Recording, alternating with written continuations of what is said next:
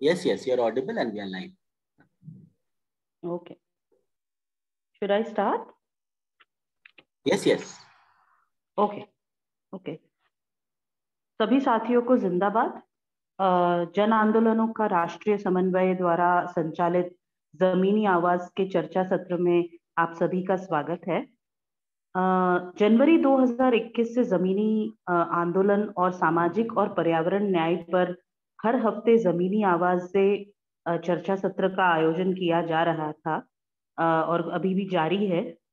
लगभग 70 जितने इन चर्चा सत्रों में विभिन्न प्रकार के मुद्दे जो सार्वजनिक महत्वता के हैं उस पर चर्चा हुई है। बहुत सारे लोगों ने इसमें भाग भी लिया है। देश के कई कोनों से कई सारे लोगों ने इसमें भाग लिया है। आज का जो सत्र है कबाड़ी मजदूर श्रमिक अधिकार पर्यावरण और शहर नियोजन के सवाल इस श्रृंखला का तीसरा हिस्सा है। और आज की चर्चा बढ़ती शहरीकरण व विकास व सतत विकास के ढांचे के संदर्भ में कबाड़ी श्रमिक और कचरा व्यवस्थापन के सवाल, इस मुद्दे पर आज हमारे साथी जो जुड़े हैं इस पर आज चर्चा होगी। इस चर्चा सत्र को आगे ले जाएंगी लुबना। लुबना कागज का पत्र कष्टकारी पंचायत जो महाराष्ट्र स्थित पुणे में है उनके साथ जुड़ी हुई है। उनका लाइवलीहुड्स का जो काम है लाइवलीहुड्स इनिशिएटिव के साथ काम करती है। कागज का पत्र जो है कचरा बीनने वाले, कूड़ा खरीददार, कूड़ा इकट्ठा करने वाले और इनफॉर्मल रिसाइकलर्स के साथ काम करता है। इस पूरे ये एक यूनियन है जो 1993 में इसकी शुरुआत हुई थी और 1993 से बहुत सारे लोग विभिन्न प्रकार से जो सेल्फ एम्प्लॉयड कार्यकर्ता है, मजदूर है, श्रमिक हैं, केकेपी के साथ जुड़े हुए हैं और ना सिर्फ अपने काम के अलावा विभिन्न प्रकार के जो डिस्क्रिमिनेशन है उस पर भी आवाज उठाते आए हुए हैं। तो आज के चर्चा सत्र को लुबना आगे लेकर जाएंगी। लुबना और बाकी सभी वक्ताओं का स्वागत है जमीनी आवाज के इस सत्र में। Lubna, over to you. Thank you. Thank you, Joanna. Welcome everyone to the session. Like Joanna said, today we'll be talking about waste workers, issues of labor rights and ecology and urban planning. It's the third session in this series. Today's session is focusing on waste workers and waste management within the context of rapid urbanization and sustainable development. To speak on this issue, we have four speakers joining us today: Pinky, Chandran, Swapan, Kumar, Sinha, Dunu, and Shibu, Nair. All the speakers will share their perspectives on the topic. We'll then have an audience discussion, we'll take questions, and before closing, we'll allow the speakers to give concluding remarks. We'll begin now with the first speaker. The first speaker is Pinky Chandran. Pinky is an independent researcher, author, and a community journalist. She tracks policy and legal developments on issues related to waste management and its intersection. Garbage inspires her to write poetry, and she runs her own blog called Waste Frames. She's the founding member of the Solid Waste Management Roundtable and is a trustee of Hasirudala in Bangalore. Today, Pinky will be speaking about what we mean by locating waste pickers and about dignity of work and the debate hailing from formalization of waste. With special reference to Bangalore and Chennai. Over to you, Pinky. Thank you, Lubna. So waste management and people who work in waste is often viewed in a binary framework of clean and dirty, local and global, formal and informal, or pollution and value approach, given that our cities are in transition and currently are in the race for the Cleaner City Award. So what do we really mean when we talk about locating waste pickers? Historically speaking, SMS, which is Sri Mukti Sangatna in Bombay in the late 80s, KKPKP in Pune in the early 90s, and Chintan in Delhi in the early 2000s, have spearheaded mobilization of waste pickers for livelihood development and the need for formal recognition. These organizations were at the forefront of championing the right to identity and recognition of waste workers, the right to waste, right to organizing, in the form of collectors, trade unions, cooperative, SHGs, and social enterprises. They champion right to sorting spaces, which is earmarking infrastructure spaces in the city, right to representation, which included that the government ensure waste pickers and waste picker organizations are consulted and are part of various boards and committees for policy recommendation, right to training, capacity building, and of course the right to social security. While our policy document, especially the Solid Waste Management Rules 2016, define waste pickers and other informal waste collectors and mandate that they be included and integrated in the city's waste collection, what do we actually mean by integration and inclusion? Because they too are often used interchangeably. However, they're not the same. Integration means merely acknowledgement of waste pickers and other informal waste collectors. And this I say with confidence because I was part of a study in 2018-19, which was released informally in 2020, which looked at about 18 states and waste picker inclusion in the Swachh, perspectives of waste picker inclusion in the Swachh Bharat scheme. And one of the most important finding was that I think the need to move beyond registering waste pickers and engaging them just in waste collection to expand the benefits to the entire downstream recycling industry. Because merely co-opting waste pickers in an EPR plan or a city's collection plan threatens their livelihood in earning fair compensation. It lacks opportunity for social mobility, destroys natural markets, criminalizes informal recycling, and also perpetuates inequalities of, by privatization, deepening discrimination, and increasing harassment. Inclusion, on the other hand, means respecting different settings, systems, operations, and the varied groups in the informal waste space, allowing for full participation in policy design and governance that affect their livelihoods. Simply said, it means move beyond register, regulate, and tax to look at improvement in technical capacity, access to finance, upgradation of infrastructure, skill upgradation, and social security. It basically acknowledges that informal economy varies across the country and respects the entrepreneurial nature of work, that a one-size-fits-all policy will not serve any purpose in achieving the recycling mandate. But that apart, where do waste pickers stand, especially waste pickers and the entire informal recycling chain, including the municipal workers, stand especially in shifting priorities, like I said, in the race to be the cleanest city, or the race to move beyond aspirational districts to progressive districts, or even in the city's allocation of the SWM budget, and within the framework of dignity of work.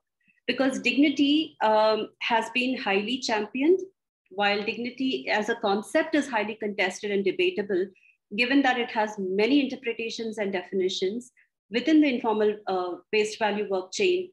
And the fact that there is heterogeneous, it is heterogeneous, it has various intricacies and intersections, both at the, and across formalization, privatization, or even hybrid models. And it is important from a well-being and welfare perspective. But in the recent years and in recent policy discourses, especially with the rising middle-class activism, you will find that many of them are now advocating for a new nomenclature, which is formalization, viewed from a positive framework lens, where waste workers are looked at. If they are employed, then they have all the benefits, whereas if they are informal, then it is unprotective, exploitative. It does not have proper working condition. It harms the environment. There is no financial stability, thus perpetuating the whole chain of poverty and this thing. But despite all the elitist approach, like Martha Chen said in a World Bank report, informal work is a permanent feature of contemporary economic life. And while I was reading an article by Nicola Banks, where she actually states that, and the others, she actually states that formality offers state, resources, social status, and hence power, but a focus on informality highlights those disadvantaged by their inability to be formal, but those also advantaged by the ability to be selectively informal. And a case in point is when I was doing this study, I happened to do a series of focus group discussion across different cities, the prominent being Indore, Bombay, Pune, We also had waste pickers from Panchkula who had come down to Hasrudala. We Mysore, Patna, Delhi, and the most important thing was what the articulation was, the fact that they were able to pick waste, or they were able to take up to this as and when they wanted to. So focusing on informality, what the authors say is, as a site of critical analysis, highlights how opportunities are opened or closed and helps us understand how the process underpins the social, economic, or political inequality. Now, when I talk about Bangalore and Chennai, Bangalore, for instance, has been a front runner with waste picker inclusion. And even though I represent Hasrudala, I also take pride in the fact that in the early 2010, the Lok Adalat Act 2010-11, Lok Adalat actually mandated the municipality to register waste pickers much before the SWM 2016 rules came about. And Bangalore has been a trailblazer in that. It also looked at including waste pickers in the dry waste collection center scheme.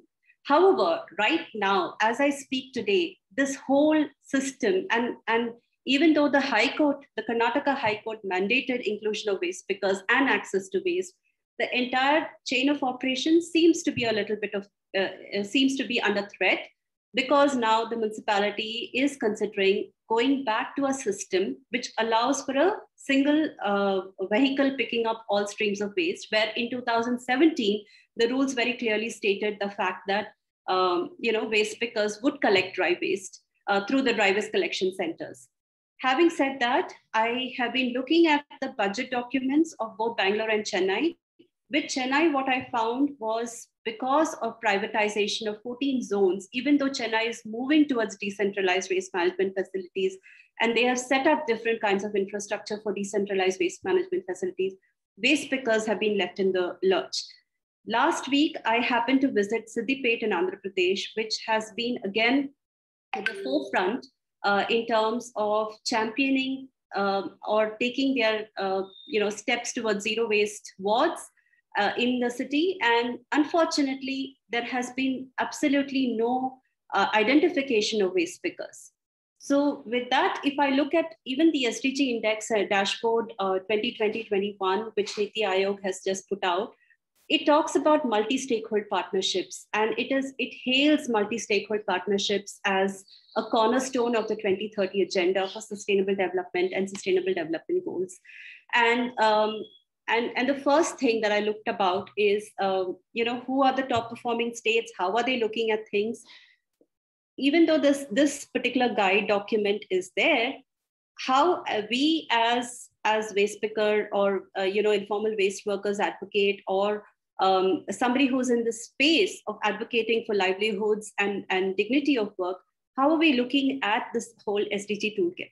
If you look at no poverty, for instance, poverty, as we know, cannot be viewed only from an income perspective.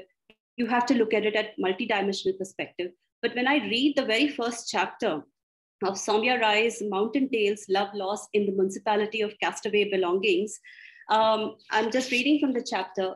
It says, Farzana Ali Sheikh rummaged on a mountain clearing on a hot April afternoon. The sun warmed her head and made lurid colors swim in her eyes. The smell of rotting prawns wafted from the mountains. She jabbed her long garbage fork to push aside translucent fish scales, crackling prawn shells, entrails, and animal dung, and scooped up the broken glass jars that just poured out of the clearing. Her eyes were trained to spot plastic bottles, wire, glass, German silver, or cloth scraps. She snapped up her pickings before others could get to them. So when you're looking at no poverty, what are we really talking about? What about, landfills are actually a symptom that there is something wrong with the cities. And I don't think so any city can claim to be a zero dump yard. So the very first underlying thing about no poverty is landfills. And landfills are also symptomatic of the fact that SWM rules are not going as per what they need to be looking at. And the whole SDG index also talks about a new collaborative action and partnership, a convening of multiple organizations with social capital and the need to bring together complementary and diverse resources, and a need for legitimacy and knowledge. So it also acknowledges the fact that SDGs in which India performs at the lowest is 1, 2, and 5, which is no poverty, zero hunger, and gender equality. And we all know that waste work is very gendered in its approach. And relatively low, what they talk about where India fares relatively low is SDG 3, 4, 8, 10, 11, 12, 13, and 16, which is health, education, reducing inequalities, decent work, sustainable cities, sustainable consumption and production, climate change, and strong institutions. So if I look at goal 8, it says Himachal Pradesh and Chandigarh are the top performing, are the front runners, and in which it talks about banking. But do we have any data of how many waste pickers really have access to banking? When you talk about goal 8, which is reduced inequalities, we talk about income inequality. Again, is there any data in the state about, in the country about what are the earnings of waste pickers in comparison to other streams of work? And from a whole city perspective, but where is the full-fledged database itself? The question is also, where's the whole database? You look at goal 11, which is sustainable cities. It says 97% wards have 100% door-to-door collection. 78% wards have 100% source segregation. 68% of MSW gets processed. But in 2019, and of course, Punjab and Goa are the top performing thing. I remember very vividly when we went for an interview in Goa, where Nalini Shekhar from Hasrutala and I had gone as part of another study, which was, which was Leaving No Trace, where we were looking at different streams of sustainable organizations in this particular space. We went and visited Goa. Now, what we were told was they were allowing waste pickers to go pick waste before the municipality van goes and collects. Now, is that enough? Is that enough that they are allowed to pick waste? And then it says Punjab is also the front runner. Now, in 2019, the article from Times of India basically states that there is a consortium of 35 brands, owners of plastic packaging, and they were going to clean up about 3,500 metric tons of plastic waste from 7 cities of Punjab, which was Amritsar, Patiala, Batinda, Mohali, Rupar, Navashankar, and Munaf. Now, the consortium was Punjab Plastic Waste Management Society, which was basically to abide by the EPR rules. And the PCP member in the article states that while they were looking at regulating plastic waste, they have also asked brand owners to contribute to welfare of children of waste pickers. The question is that enough? SDG 12 talks about, which this recent report states that 2.5 tons of plastic waste per annum is generated per 1,000 population, and the front runner being Tripura.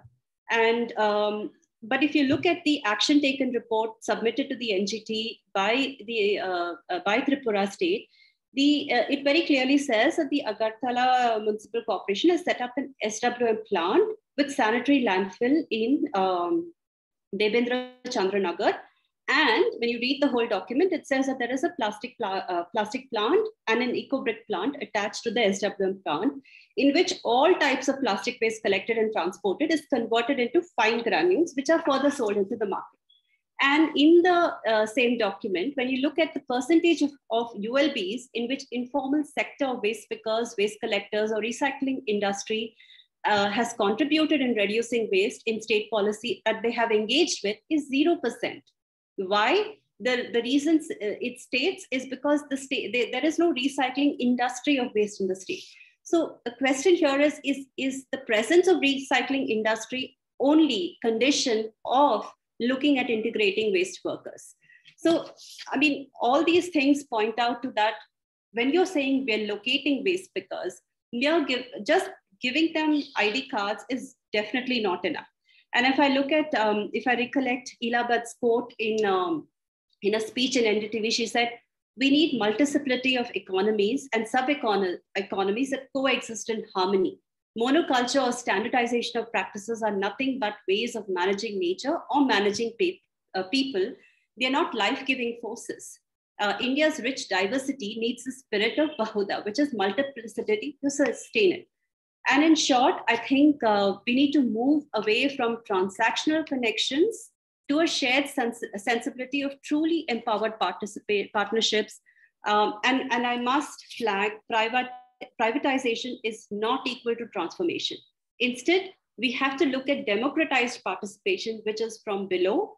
And I just want to end with a quote from Vinay Gidwani and Bharti Chaturvedi's essay, Poverty of Geography, where it says that, it says that it's in shrinking or outrightly eliminating the base pickers, painfully improvise survival niches in the city and transforming them from petty entrepreneurs with some dignity of work into daily wages or sporadically into salaried employees of waste management companies, afforded neither independence of work nor meaningful economic security. So I'll stop here. Thank you, Lubna. I'll allow Joanna to give a brief summary of what Pinky said in Hindi for everyone who's joined who wants to get a brief in Hindi. Yeah, thank you. Please pardon me, I might not be able to do justice to all that you have said, which is very, very important, but I will really try. Pinky जी ने जो बात रखी है, खास करके दो मुद्दों पर उन्होंने जो बात रखने की कोशिश की, एक तो ये है कि एकीकरण और समावेशीकरण, खास करके जब हम जो कूड़ा बिनने वाले हैं, श्रमिक है, उनके बारे में जब हम जो कानून है, जो 2016 में जो रूल्स बने थे, उसमें दो महत्व के मुद्दे हैं कि जो एकीकरण की बात करते हैं और समावेशीकरण की बात करते हैं। खास एकीकरण जो है कहीं ना कहीं ये दर्शाता है कि हाँ, एक श्रमिक है, उसका किसी ना किसी तरीके से पंजीयन होना चाहिए और वो सिस्टम में जुड़े। लेकिन समावेशीकरण फिर भी अभी भी कहीं ना कहीं बहुत कम स्तर पर देखने को मिलता है, और समावेशीकरण की जो ये पूरी लड़ाई है वो गरिमा से जुड़ी हुई है, क्योंकि समावेशीकरण से भी बहुत गहन रूप से जो है गरिमा जुड़ी हुई है। उन्होंने बहुत सारे जगहों पर जाकर के लगभग 18 जितने शहरों में जाकर के कचरा बिनने वाले मजदूरों के साथ बातचीत की है, और उन्होंने सभी ने एक बात जरूर कही है कि हम कचरा उठा तो जरूर सकते हैं, लेकिन उसका जो पूरा व्यवस्थापन है उसमें कहीं ना कहीं बहुत सारी बाधाएं देखने को भी मिलती है।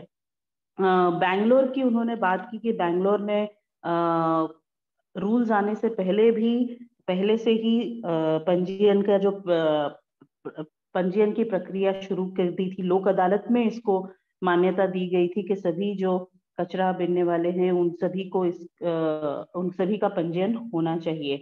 उन्होंने कुछ जो मुद्दे, नीति आयोग की जो रिपोर्ट है जिसमें मल्टीपल स्टेक होल्डर पार्टनरशिप की बात की है, उसमें अलग अलग स्तर पर जो SDG 3 है, 4 है, 8 है, 16 है, उसमें अलग अलग तरीके से पूरे देश में जितने राज्य हैं उनका किस तरीके से स्टेटस रहा है और परफॉर्मेंस रहा है, उस पर थोड़ी सी बात रखी उन्होंने, जिसमें उन्होंने त्रिपुरा का एक एग्जाम्पल दिया कि जहां पर त्रिपुरा कहता है कि हमारे पास एक वेस्ट मैनेजमेंट सिस्टम है, पर क्लियरली अगर आप रिपोर्ट को गहराई में पढ़े तो वो एक थोड़ी उसमें ज्यादा गहराई नजर नहीं आ रही है। दूसरा, बजट डॉक्यूमेंट्स के बारे में भी उन्होंने बात की कि किस तरीके से इस वेस्ट मैनेजमेंट पर कितना खर्चा कम हो रहा है, या उस खर्चे को जायज तरीके से दिखाने की कोई प्रक्रिया नहीं है। उन्होंने अंत में जो एक कहा कि ये जो एक ट्रांजैक्शनल कनेक्शन है कि भाई कचरा उठाने वाला है, एक रिसाइकलिंग में इंडस्ट्री तो है ही है, लेकिन उसमें ये जो कनेक्शन है सिर्फ रजिस्टर करना है, उनको इस पूरे चक्र में जोड़ना है। उससे अगर हम एक शेयर्ड पार्टनरशिप और डेमोक्रेटिक पार्टिसिपेशन, लोकतांत्रिक सहभागिता की ओर अगर हम जाने की कोशिश करें तो वो आगे चलकर इस पूरे क्षेत्र में जो हम बात कर रहे हैं कि हम श्रमिकों को कहाँ देख सकते हैं, तो इस स्तर पर आने की बहुत जरूरत है. Thank you. I mean, I'm sorry, Pinky, but there are a lot of things, but it's a little difficult to kind of. That was good. Thank you. Thank you. Thanks. So 3 things that really stood out to me from what Pinky spoke about was one, when we're talking about locating informal waste, because that's obviously being done in a context of shifting priorities of the waste management sector in general. And those pressures come from various things, including, say, the race to be the cleanest city. Also, when we talk about formalization, it's usually looked at as a binary of formal good, informal bad, and there's obviously much more nuance to that. And we can, of course, get into that in the question and answer and discussion as well. And first and foremost, when we talk about invisibility, we are also talking about locating waste pickers, and that is very diverse across the country. In some cases, waste pickers, there is no mapping of waste pickers to begin with, and there's very, very little data on this sector because of the informality. So like Pinky said, data on income, on working conditions, even the places of work, landfills, are not acknowledged by many governments, local governments across the country. So very many interesting issues there, and hope we can get into them in the discussion. I'll now pass on to the second speaker, Dr. Swapan Kumar Sinha. Dr. Sinha is the Technical Director of Dritu Research and Technology in Assam. Dritu is a company that aims to provide services from understanding problems to finding sustainable solutions. He has a PhD in biotechnology from Guwahati University and about 27 years of experience in forestry, redox biology, phyco medication, and waste management. He's worked in various capacities in the National Afforestation and Eco-Development Board, Government of India, and with the State Forest Research Institute in Itanagar. He's also been with TERI, the Research Energy and Resources Institute. Today, he will be speaking about the rights and opportunities of waste workers in the transition from SBM 1.0 to SBM 2.0, particularly on inclusion in smaller ULBs and in ULBs with fiscal constraints. Over to you, Dr. Sinha.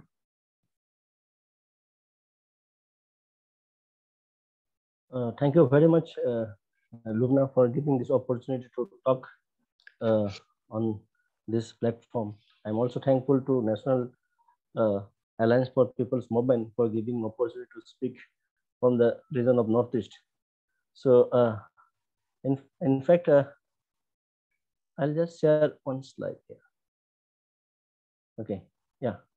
So, thing is that we are working on waste management when I was in TERI in the solution aspects, right?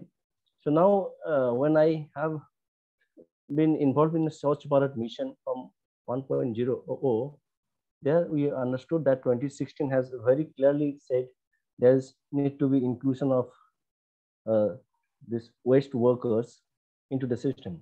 Then only we can do justice to the management of waste in the urban city. I'll just see. How do I make it? Some slides. Yeah. Yeah, right. So thereafter, when we started working on that, then we come across so many changes in the system of waste worker inclusion in the urban scenario. Now, if we see the transition of municipal waste management, when it was launched, this Swachh Bharat mission was launched in 2014.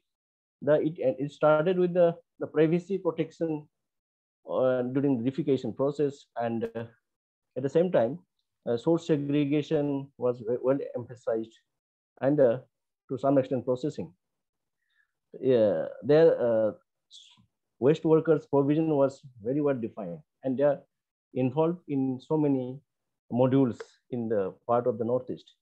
Swapanji, there's a request. There's a request. If you can please be slightly louder. Okay, right. Thank you. Right. Madam Pinky, my previous speaker has said that the Tripura plastic waste recycling issues.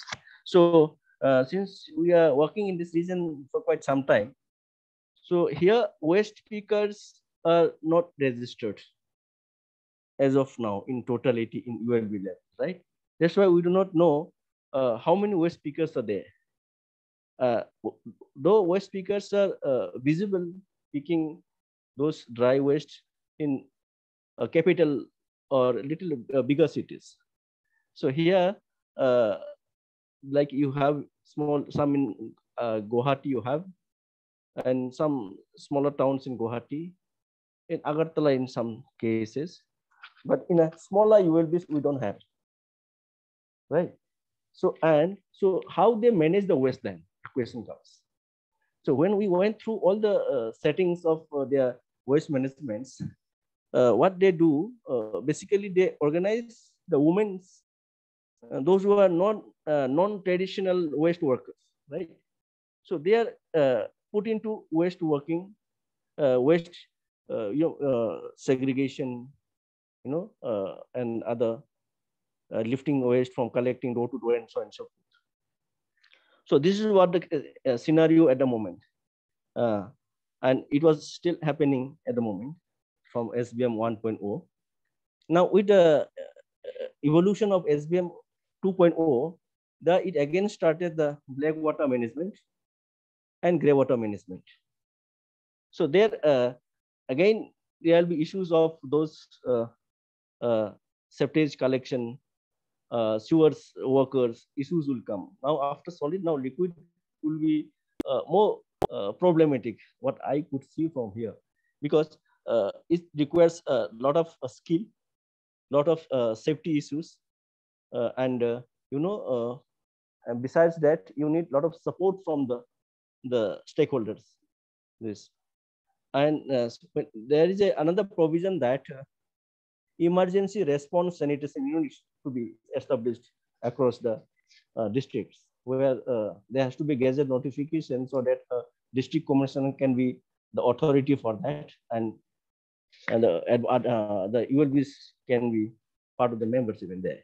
As of now, it is not formed here at the moment, right? So in case of any sanitation emergency comes, then how to address it. So our sanitary workers are not trained to that emergency situation.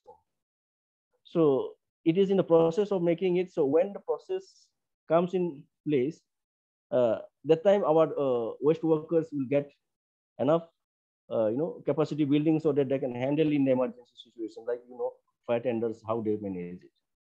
So now if we see that the transition from SBM 1.0 to 2.0, if we see in terms of open defecation free ODF to ODF plus, they have said, which you have water supply, water availability into that, the facility. Then you have ODF plus plus, that you have another waste, the treatment facility. So that's what the black water treatment comes in place. That's SBM 2.0. Now SBM 2.0 again emphasizes the water plus.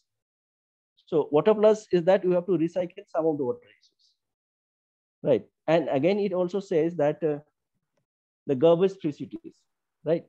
So garbage-free cities, and they're now at the moment what they are putting, that earlier they are putting a lot of those metallic big bins in some collection points where those waste will be dumped there, and vehicle will come and lift in routine schedule.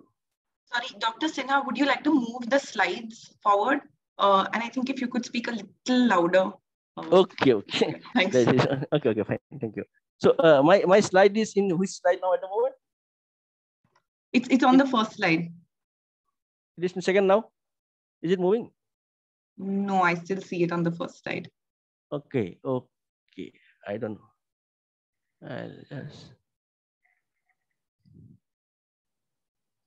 You can see now? Yes. Transition right. of municipal waste management. Yes. Yeah, right.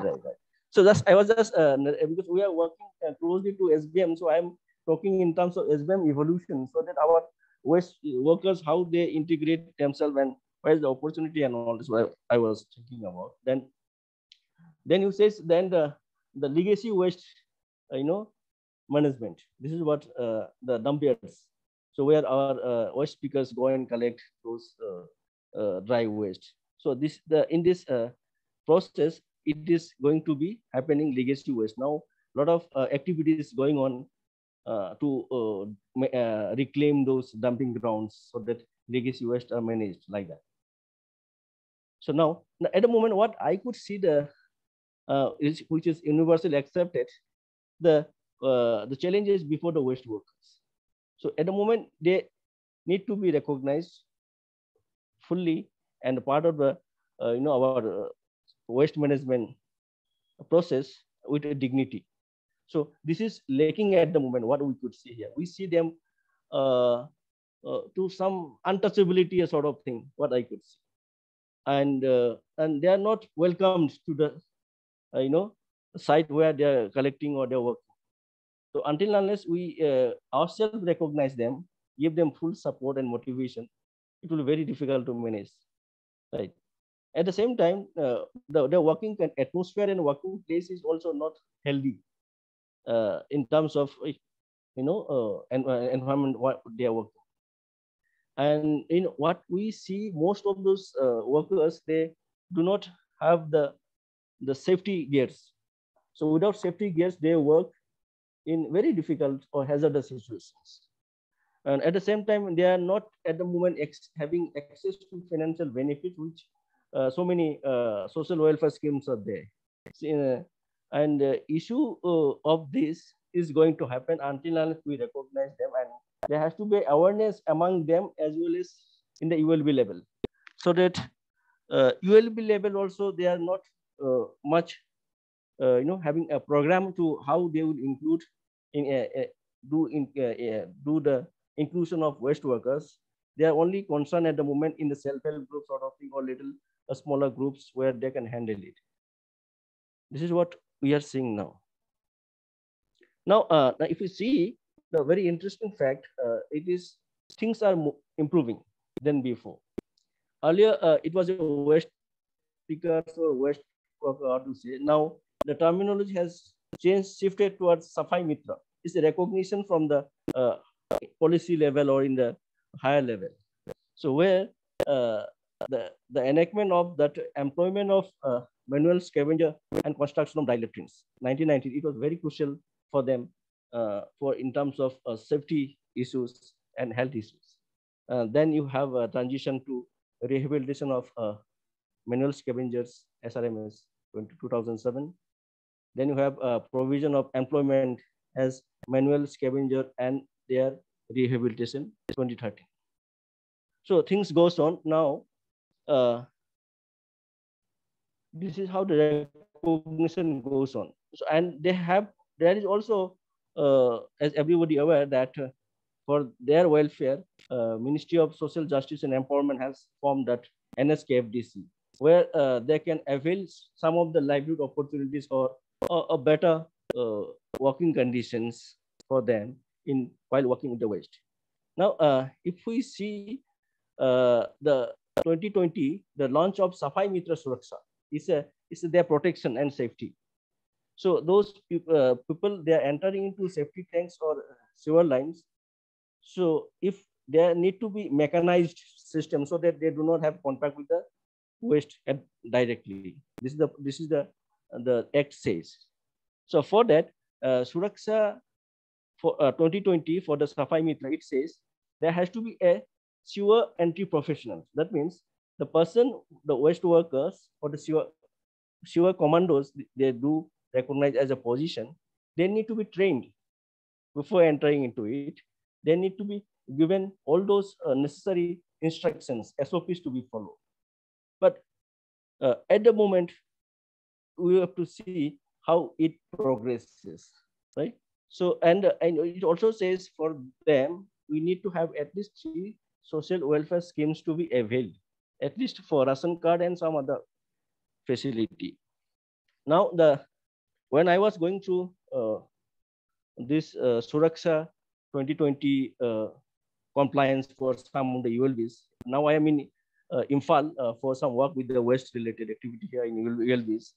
Here, the PP kits and safety gears is not yet distributed or procured in many ULBs at the moment. So now this PPE kit and safety gears are very much essential as per CPHEO norms. So without this, there is every chances of getting injured while doing the activity, right? So now with the Suraksha 2020, there is a very good opportunity for our waste workers to adopt to the evolving urban sanitation scenario. So earlier, there is only septic tank was there. Now it has been, sewer line has started coming up in Northeast. So now septic tank was never emptied earlier. Now it has started doing emptying through the cesspool of the ULBs. Now, since it is becoming a recurring activity for the ULBs and for the households, so here comes capacity building for those sewer workers or the septic emptying process workers to get involved in this. They need to be trained for that. Then only it will fulfill the requirements for them. So the slide I'm just sharing that NSKF has given the benefit schemes for those Safai workers. So earlier, Safai worker was basically for those community or caste based. Now it recognized as that anybody can work in that, irrespective of caste, religion, or anything. Those who are interested, they can work in waste related activities. And once this municipal certifies them, they are the workers in their municipal area, they can avail this scheme, right? So now we are basically now interested in SBM 2.0, where it says sustainable sanitation and treatment of used water. So now there is a dilemma.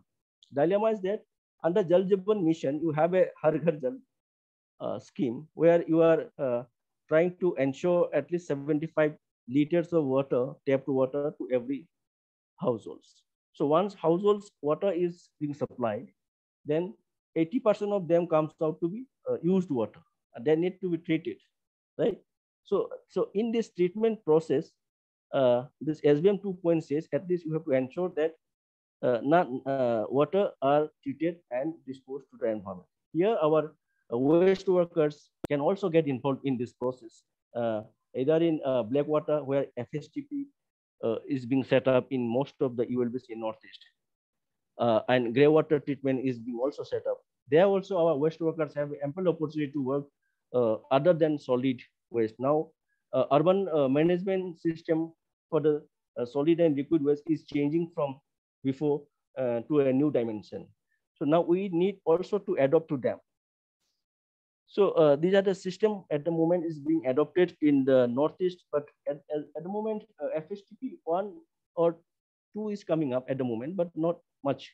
So now entire Northeast, we don't have FSTP as such, if we can say it.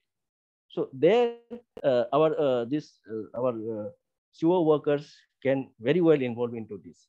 This is what I could see, right? So this is the entire process where they can be involved. I'll not speak on this much, but I have a very good thought-provoking wall painting I came across from while I was going through it.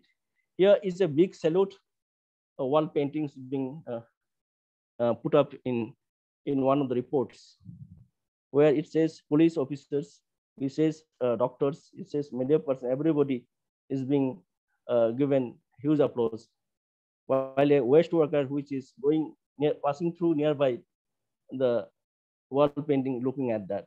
So now we as a stakeholder, as a citizen, we need to give them enough motivation so they can also be appreciated that way. So by this, I end my talk, and thank you for giving opportunity. Thank you, Dr. Sinha. Joanna, you could give a summary in Hindi, and then we can go to the next. Yeah, thank you, Lubna. Doctor स्वपन मिश्रा जी जो द्रितु के साथ काम करते हैं, उन्होंने north east में waste management के संदर्भ में क्या चित्र है उसको दिखाने की कोशिश की है। उन्होंने कहा है कि गुवाहाटी, अगरतला जैसे शहरों में आपको वेस्ट पिकर्स दिखेंगे, लेकिन ज्यादातर वेस्ट पिकर्स ना रजिस्टर्ड है, और ये काम जो है बहुत ही इनफॉर्मल तरीके से होता है। उनका कहना ये है कि जो महिलाएं हैं जो उनको इस काम में वेस्ट पिकिंग के काम में जोड़ा जा रहा है, लेकिन उन्होंने ये भी कहा है कि काफी नॉर्थ ईस्ट में जो ज़रूरतें हैं कि इमरजेंसी रिस्पांस मैकेनिज्म है उसकी ज़रूरत है, और खास करके इन वेस्ट मैनेजमेंट का जो स्किल है उसकी ट्रेनिंग एंड कैपेसिटी बिल्डिंग के लिए बहुत सारे प्रोविजंस करने की अभी भी ज़रूरत है। और उन्होंने पूरा एक दृश्य दिखाया है कि किस तरीके से black water management, grey water management, liquid waste management बहुत ज़्यादा अभी बढ़ने वाला है, लेकिन उसके लिए जो प्रावधान है और या लोगों की ज़रूरत है और उन लोगों की कैपेसिटी जो बढ़नी चाहिए उस पर अभी बहुत धीमी गति से काम चल रहा है।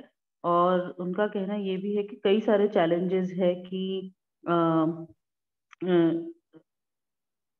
श्रमिकों के स्वास्थ्य संबंधित, उनकी सुरक्षा संबंधित और उनके किसी भी तरीके से जो सोशल वेलफेयर प्रोग्राम्स है उसमें समावेश के भी मुद्दे कहीं नजर आ रहे हैं। उनका कहना ये भी है कि जो अवेयरनेस या अवेयरनेस की जो यूएलबी लेवल पर बहुत ज्यादा जरूरत है।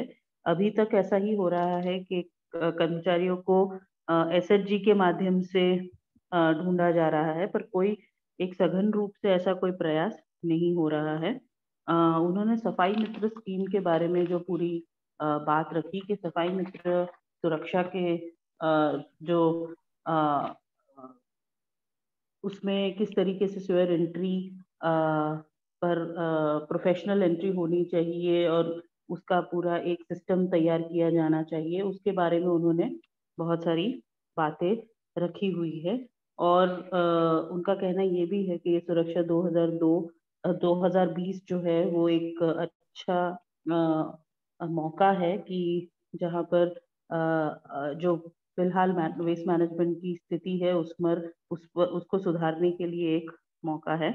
उनका दूसरा, उनके लास्ट में उन्होंने ये भी कहा कि एक अभी जब जब जल जीवन मिशन पूरे देश में जहाँ पर उसको क्रियान्वित करने की कोशिश की जा रही है कि जहाँ पर हर घर जल की हम बात कर रहे हैं, तो उसी के साथ साथ एक वेस्ट मैनेजमेंट जो पानी निकलेगा, ग्रे वाटर निकलेगा, उसका जो ट्रीटमेंट है उसको भी इसके साथ साथ करने की जरूरत है। और वो उन्होंने पूरी अपने पीपीटी में एक क्या प्रोसेस है वो बताने की कोशिश की है। उन्होंने अंत में एक ये भी कहा कि एफएसटीपी अभी तक नॉर्थ ईस्ट में इतनी डेवलप नहीं हुआ है। या thank you Lubna. Thanks, Joanna. So Dr. Sinha spoke about waste pickers, how their situations are different in big cities and in smaller ULBs, and the transition from SBM 1.0 to 2.0, and how 2.0 will look at dealing with legacy waste, grey water, and liquid waste management, whereas 1.0 was more focused on source segregation and collection, and highlighted key issues of dignity, health, safety, and social welfare. I'll invite Dr. Dunu Roy to speak next. Dunu Roy is a chemical engineer and political ecologist. He has been associated with the Hazard Center in New Delhi for over 30 years. Previously, he's been with the Front for Rapid Economic Advancement and the Worldwide Fund for Nature. Mr. Roy has developed a deep understanding of linkages across various sectors, and today he'll be sharing his critical perspectives on waste picker organizations in this context. Mr. Roy, over to you.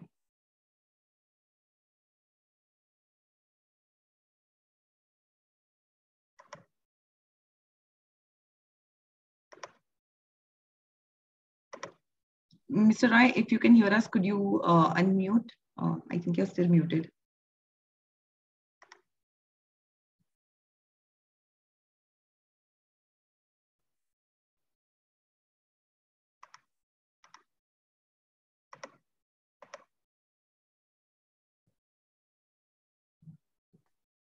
Mr. Roy, are you able to hear us?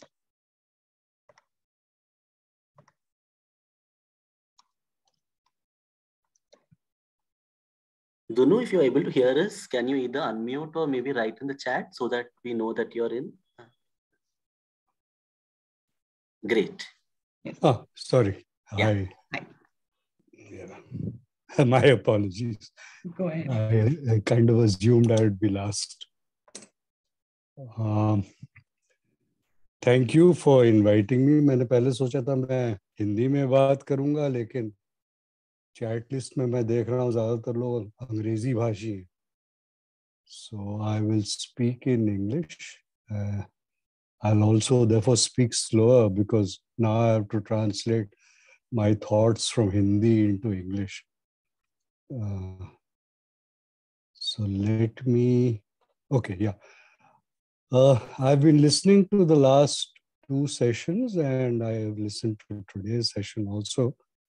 And I thought I would kind of give a more macro view within which to locate this discussion, because I think it would be useful. Let me begin with saying in Hindi. आप लोगों ने ये कहावत सुनी होगी, मुंह में राम बगल में छुरी, which essentially means that your mouth says Ram Ram and under your armpit you have a knife. And I think it's important to distinguish between what the mouth says and what the armpit really does. Because we get a lot of, this is the age of double speak. So what is being said and what is being written and what is being proclaimed is not necessarily what is really happening. As a good example, I might give you the Constitution. हम लोग सब संविधान की बड़ी बड़ाई करते हैं, and we are all very fond of the Constitution as a signifier of democracy. But this Constitution itself is a very tricky thing. It gives rights to citizens. It talks about we, the people of India. But embedded in the Constitution, there is a Foreigners Act. And that Foreigners Act is that you have to prove that you're not a foreigner before you can be accepted as a citizen of India. And that is, this typical example of what the mouth says and what the armpit does. So here the proof of being accused is transferred from the accuser to the accused. So you have to prove yourself to be not guilty. You're not assumed to be not guilty. Let me take this and transfer that to this, in the title of this discussion. And I'm really presenting to you what I've been learning over the last 30, 40 years in this field. I also had several mistaken notions until I realized that, there was a need to challenge them. This idea of rapid urbanization, it's almost taken for granted that rapid urbanization is going to take place. And, for about 40 years, now we've been fed on this diet that urbanization takes place because people don't want to live in misery in rural areas. They want a better life in urban areas. That is why they migrate to urban areas. This is what the mouth says. This is the Ram. But the churi, the knife, actually lies somewhere else. Until the 1980s, actually, this rapid urbanization was not part of our public discussion. And I'm saying this deliberately, knowing that many of the people here may not have been born until the 1980s. So they may not have much even understanding or awareness of this period. It is in 1980s actually that the period of transition begins. GDP dips, it goes down. There's a big scare and a new model emerges, courtesy the World Bank, the IMF, McKinsey Corporation, followed by Planning Commission, Reserve Bank of India, everybody gets onto it, and they suddenly start declaring in public documents that the city is the engine of growth. What does this mean? I mean, suddenly, why do they take up the city as the engine of growth? And the logic behind it, or actually the calculation behind it, is that if you take a worker from a rural area and bring that worker to an urban area, doing roughly the same work, say a mason, a carpenter, a plumber, whatever, the productivity of that worker will increase 4 times. There's a planning commission study to that effect. It's now gone up much more, but at that time, in 1985, the study said 4 times. Now, what does this entail? It means you take somebody from a rural area, bring that person to an urban area, you're going to get 4 times more production out of that person. That does not necessarily mean that that worker is going to get 4 times the wage. So your GDP is going to go up hugely, but the worker is not really going to benefit. So the money is going to go somewhere else. And that is the crux of the issue, because it is beginning in the 1980s that the wealth of the top 10% starts going up and the wealth of the rest starts going down. And you can clearly, I hope, see the connection between this model of growth, where they say that if the cities grow rapidly, then GDP will grow. And of course, it's accompanied by what many of us have heard as the trickle-down theory, that if you invest at the top and the top becomes richer, then eventually the benefits of all that growth are going to trickle down to the bottom. So these are 2 standard theories of growth that are very much before us. So one has to spot in all this, where does Ram lie and where does the knife lie? And let me take, sustainable development. What exactly does sustainable development mean in this context? Does it mean sustaining this rapid growth? Or does it mean that growth has to be sustained within a natural ecosystem? See, they're 2 very different concepts. One says that you have to look after the sustainability of nature. The other says you have to look at the sustainability of growth. And curiously enough, the word that we use is sustainable development. So what exactly are we trying to say? What is being sustained? And therefore, what are the SDGs all about? This is my first point, that we have to learn to distinguish between what is true and what is false, particularly in this age of fake news and false governance in some ways. My second point is within this context, this larger context of the city as an engine of growth, where growth is actually the poor getting poorer and the rich getting richer. Very simply put, what is the importance of labor rights, and in the waste sector in particular, in this what we call the waste sector? Let me give you another example similar to the Constitution, how things changed. Until the 1980s, until at least 1990, the public debate amongst unions, amongst even a section of the people through the media, was about a living wage. And this goes back to the 1948 wage committee, just post-independence.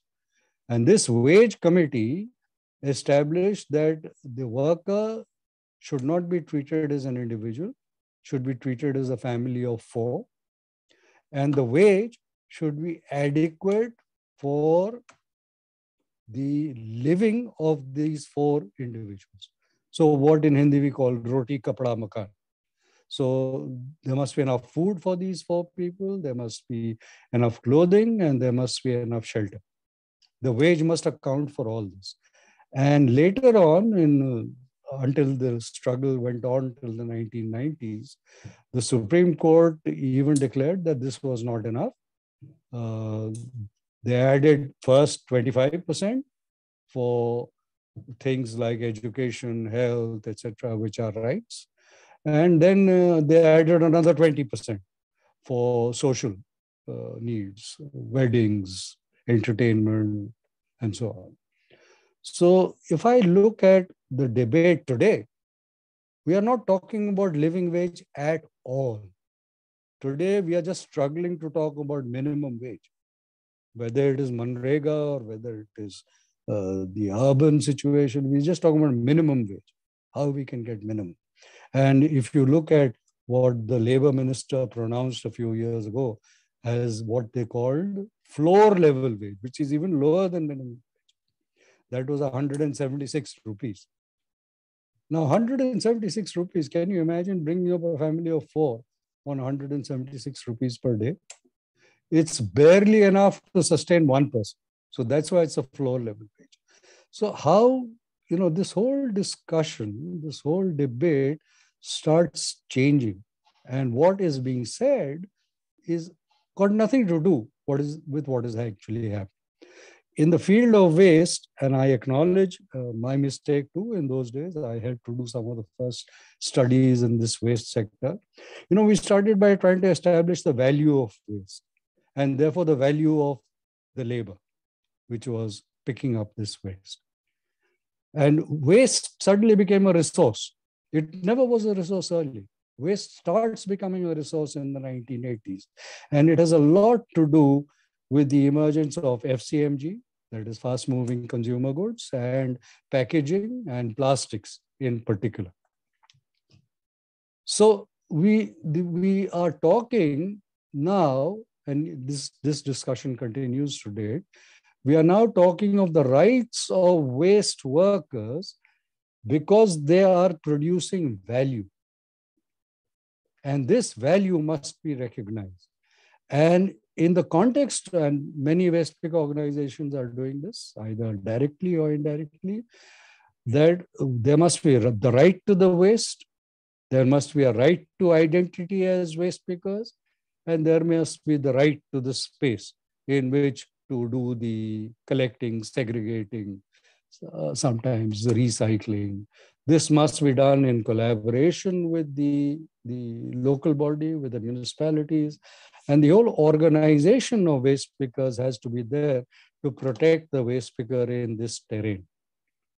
But if I put it in the context of the city as the engine of growth, then what is going to happen, and what is already happening, is that the moment waste pickers establish that waste has value, private corporations are going to enter. It is inevitable. And it's got to do with a certain threshold. The moment it costs 10 lakhs, 1 crore, whatever, that's when private firms start eyeing. And they say, this value, why should it not come into the private sector? Why should it not be my field of investment so I can earn profits of it? There's an inevitable logic to it.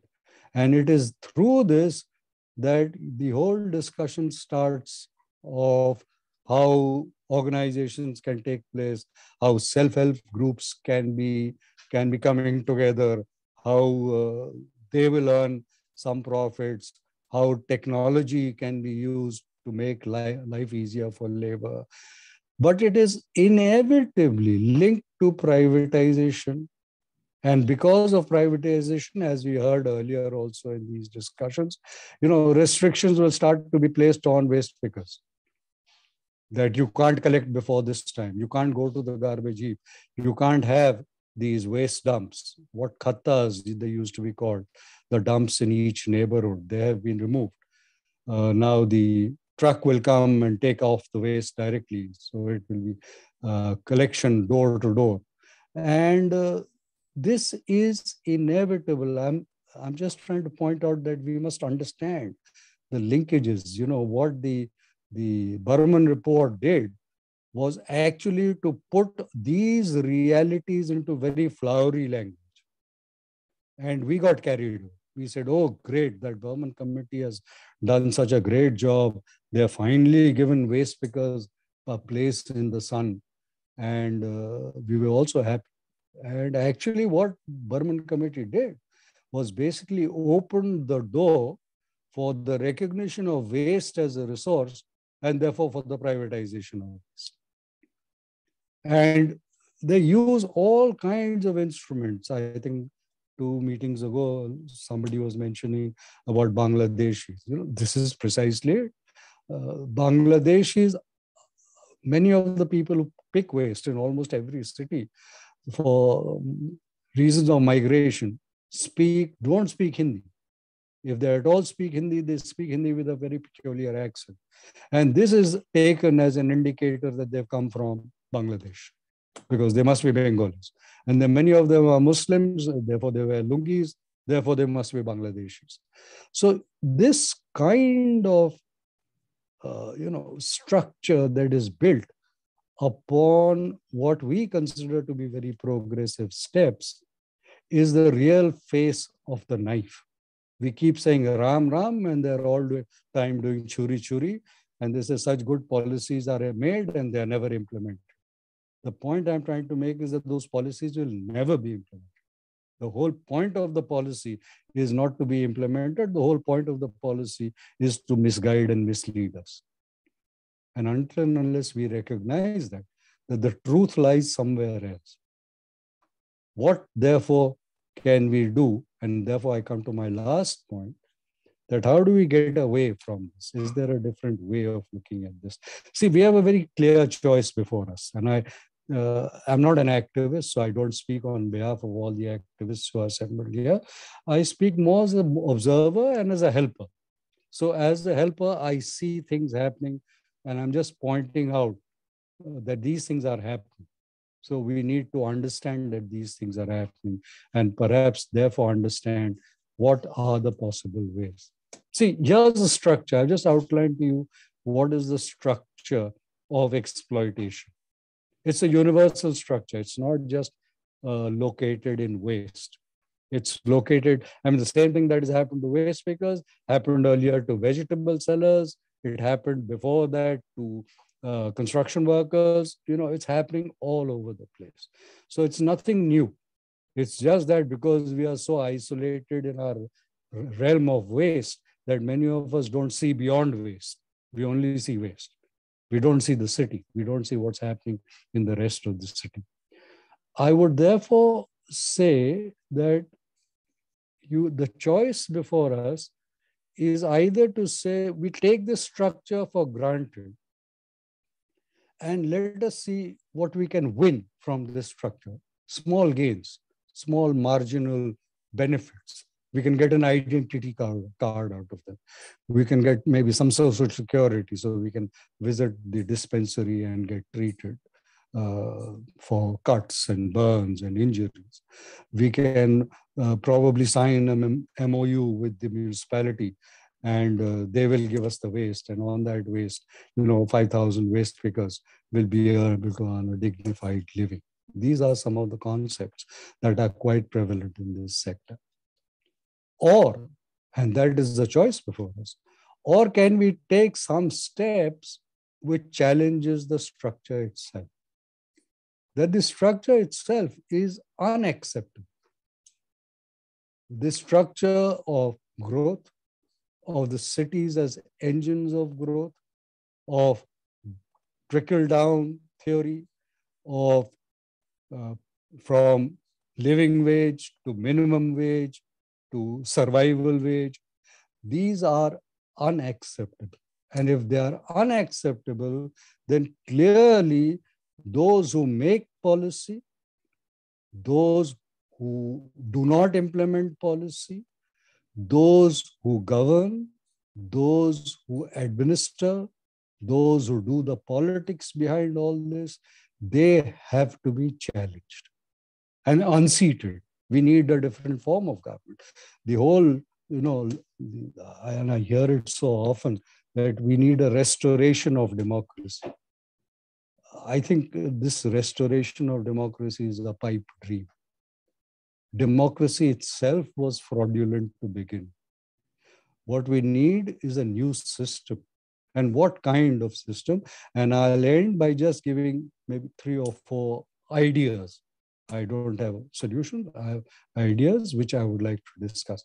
One is we stop talking about waste. Why? Because waste is something that is unnatural. It is not ecological. In nature, there's no waste. We start talking about what came before the Kuda Wala, and that was the Raddi Wala.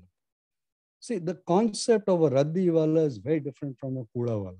The Kuda Wala throws out what you don't need from the home.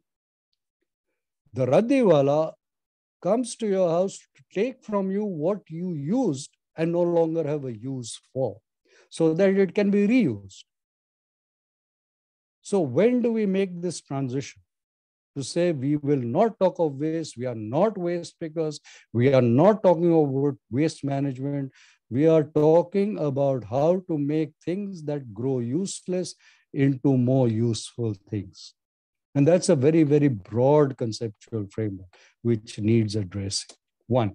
Second, when we talk of identity, what identity are we talking about? Identity as citizens. The moment we talk about identity as citizens, we are defeated. Why? Because the Citizenship Act in this country recognizes only 3 forms of citizenship. One is either you're born here, that means you must have a birth certificate. 2, if you have property here, which means you must have a property title. And 3, if you are naturalized, which needs the first 2 or some proof, which leaves out 60% of the population.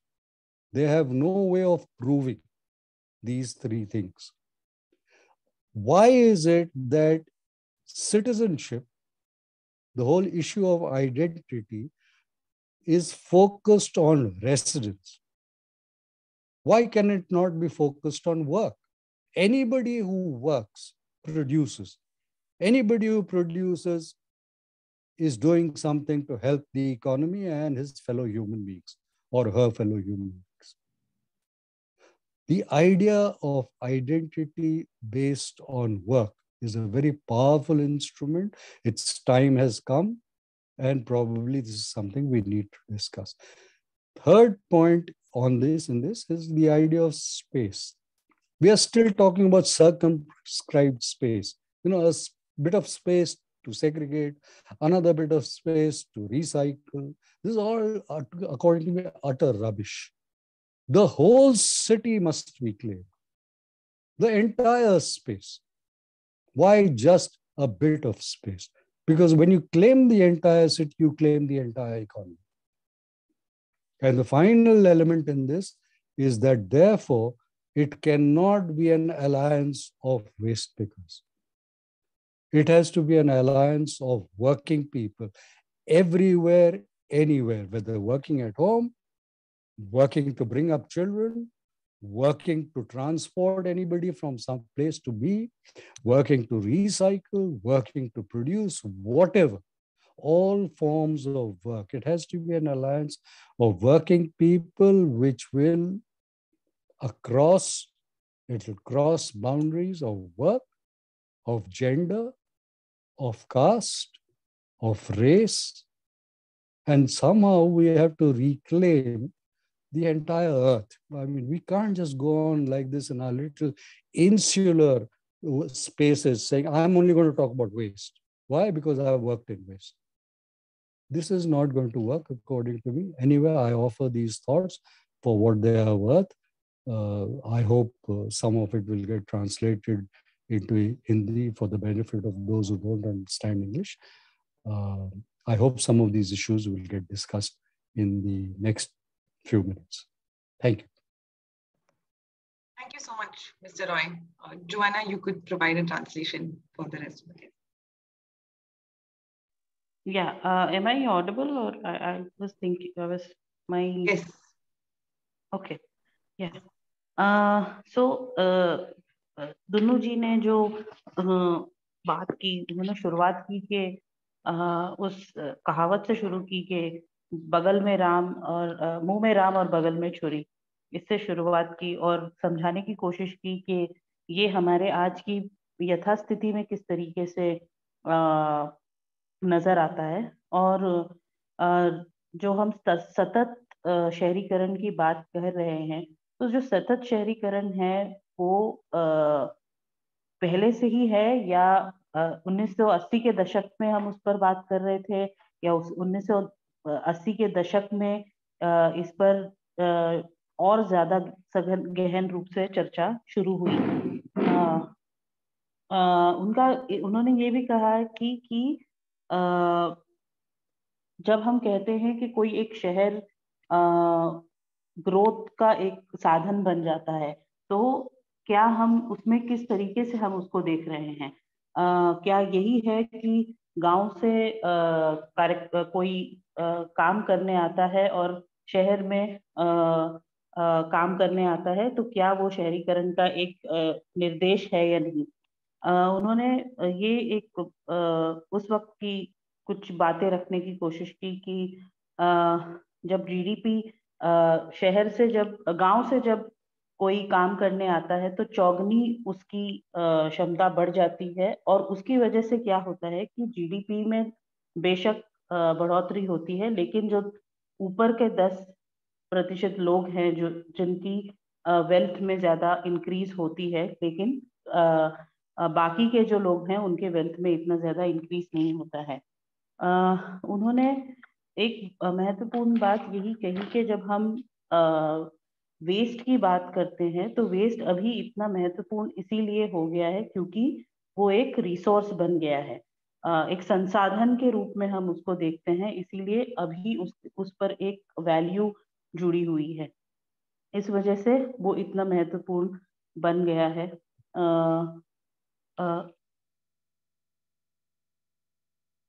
और जब हम किसी संसाधन की बात, जब waste एक संसाधन का रूप ले लेता है, तब वो बहुत ही सघन रूप से निजीकरण को एक बड़ा द्वार दे देता है आने के लिए, जिसकी वजह से बहुत सारे स्तर पर जो मजदूर है उन पर विभिन्न प्रकार से रिस्ट्रिक्शन आ जाते हैं। उन्होंने ये कुछ जो अपनी राय जो रखने की कोशिश की है कि हमारे पास एक तो चॉइस हमारे पास क्लियर है, या हम कि ये चीजें हो रही हैं अभी और उसे हमें देखने की जरूरत है। नीति बनती है, नीति में बहुत सारे रूप से अच्छाइयाँ लाने की कोशिश की जाती है, पर वो हकीकत में क्या है उसको देखने की हमें कोशिश करनी चाहिए। उनका ये भी कहना है कि ये जो पूरा ढांचा है वो किसी ना किसी तरीके से एक एक्सप्लॉइटेशन का ढांचा है। तो हमारे सामने जो चॉइस रह जाती है वो यही है कि या तो हम इस ढांचे को इस तरीके से देखें कि ये है, इसमें खामियां हैं, और इससे हम क्या, इसमें से हमें क्या मिल सकता है, चाहे वो रजिस्ट्रेशन हो सकता है, हेल्थ बेनिफिट्स हो सकता है, हम उसको उस तरीके से भी इस ढांचे में से उसको निकालने की कोशिश कर सकते हैं। दूसरा ये भी है कि या तो दूसरा उसका ऑप्शन हमारे पास ये हो सकता है, या एक चॉइस जो हमारे पास ये हो सकती है कि हम इस ढांचे को किसी ना किसी रूप से चैलेंज करें। जो नीति बनाते हैं, नीति का अमलीकरण जो नहीं करते हैं, और जो हर तरीके से कोशिश करते हैं कि ये जो नीतियां बनी हुई हैं वो जिसके लिए बनी है उन तक ना पहुंचे, या उनको किसी भी रूप से उनका अमलीकरण ना हो, उनको चैलेंज करने की हमें बहुत ज्यादा जरूरी है, हमें जरूरत है। उन्होंने ये भी कहा कि अगर हम कुछ आइडियाज जो शेयर किए हैं कि अगर हम कूड़ा जो है उसके बारे में बात करना बंद कर दें, वो अननेचुरल है, कूड़ा नेचुरल नहीं है, वो अननेचुरल है। उन्होंने जो एक रद्दी वाला और कूड़े वाले के बीच में जो डिफरेंस है उसको बताने की कोशिश की कि हम उस तरफ जा सकते हैं कि जो अभी क्या हम वो शिफ्ट ला सकते हैं कि जो हमारे लिए अभी हमारे लिए जरूरी नहीं है, या उसको हम किस तरीके से और यूजफुल बना सकते हैं, उस पर क्या हम वहां तक का एक शिफ्ट ला सकते हैं या नहीं ला सकते हैं। उन्होंने सिटीजनशिप की भी बात की कि अगर हम डिग्निटी की, गरिमा की बात करते हैं, और गरिमा अगर हमारे नागरिकता से जुड़ी हुई है, तो हमारे देश में नागरिकता 3 तरीके से जो है कि आप अगर यहाँ आपका जन्म हुआ है, आपके पास किसी भी तरीके से कोई संसाधन है, प्रॉपर्टी है, जमीन है, और अगर आपके पास ऊपर की दोनों चीजें हैं, तो उस लिहाज से आप नागरिक बन जाते हैं। जिसमें से जिसकी वजह से लगभग 60% लोग जो है इसमें नहीं आते हैं। तो इनका यही कहना है कि नागरिकता क्यों प्रॉपर्टी या रेसिडेंसी जो जुड़ी हुई है, और काम से क्यों नहीं जुड़ी हुई है, और इसको हमें ज्यादा से ज्यादा हमारी चर्चाएं इस पर होनी चाहिए कि नागरिकता जो है वो काम से जुड़ी हुई होनी चाहिए। दूसरी, उन्होंने स्पेस की बात की, जगह की बात की। हम क्लेम कर रहे हैं कि एक ही घर क्यों हम क्लेम करना चाहते हैं? क्या हम पूरे शहर को क्लेम कर सकते हैं या नहीं कर सकते हैं? अंत में उनका यही कहना है कि ये पूरा जो है एक अलायंस ऑफ वर्किंग पीपल बनना चाहिए, जिसमें विभिन्न प्रकार के लोगों का समावेश हो, और ये एक अलायंस के रूप में हमें देखने की जरूरत है। या Thanks, Joanna. So, Mr. Roy offered a big picture perspective, a macro view of how cities are viewed, how waste is viewed within the cities, how workers are viewed, and the inevitability of private interest in waste. Also, many interesting points which Joanna just summarized, which I guess we can get into in the discussion shortly.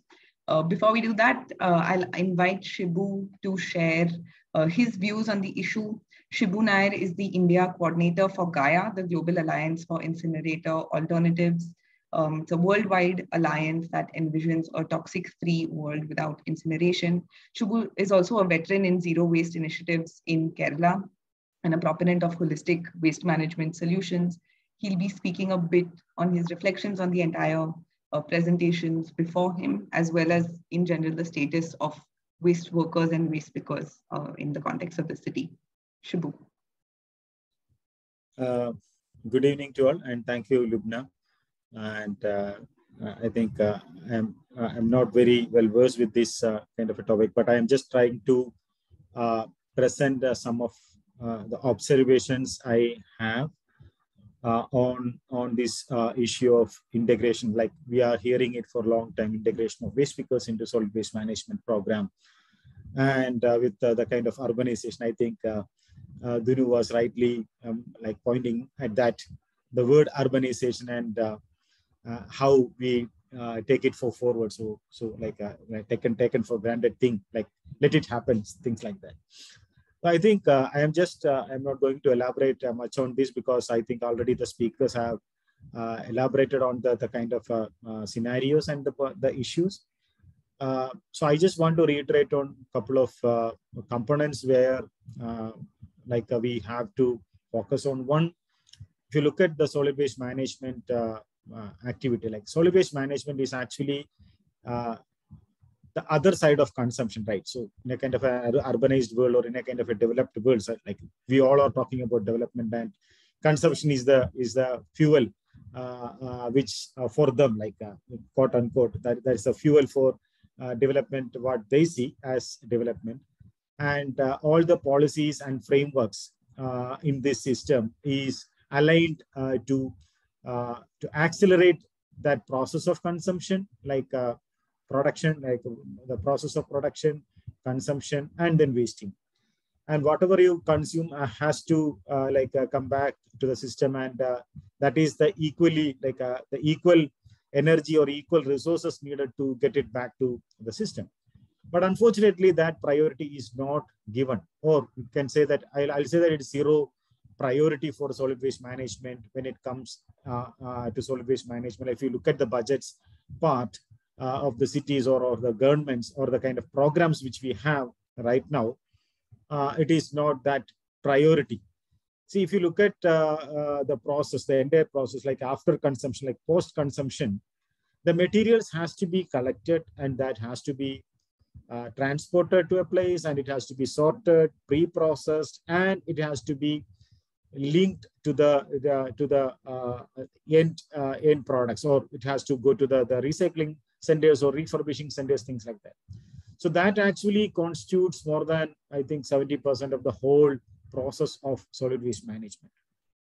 And you just look at that area and what is the contribution of our governments or as taxpayers' money, where it goes. So like priority is always like you can actually measure it with where the money goes. So these days, like with the kind of what you call Swachh Bharat, the program, the government decides that, okay, we are going to take solid waste management as a kind of a priority after sanitation. And so there are big budgets. So there is big money coming into the process. But where is this money going like that? This is not for the kind of 70% of work, but it ends up at the places where the infrastructure, big infrastructure comes up. And there are like a kind of a new stakeholders, new ecosystem.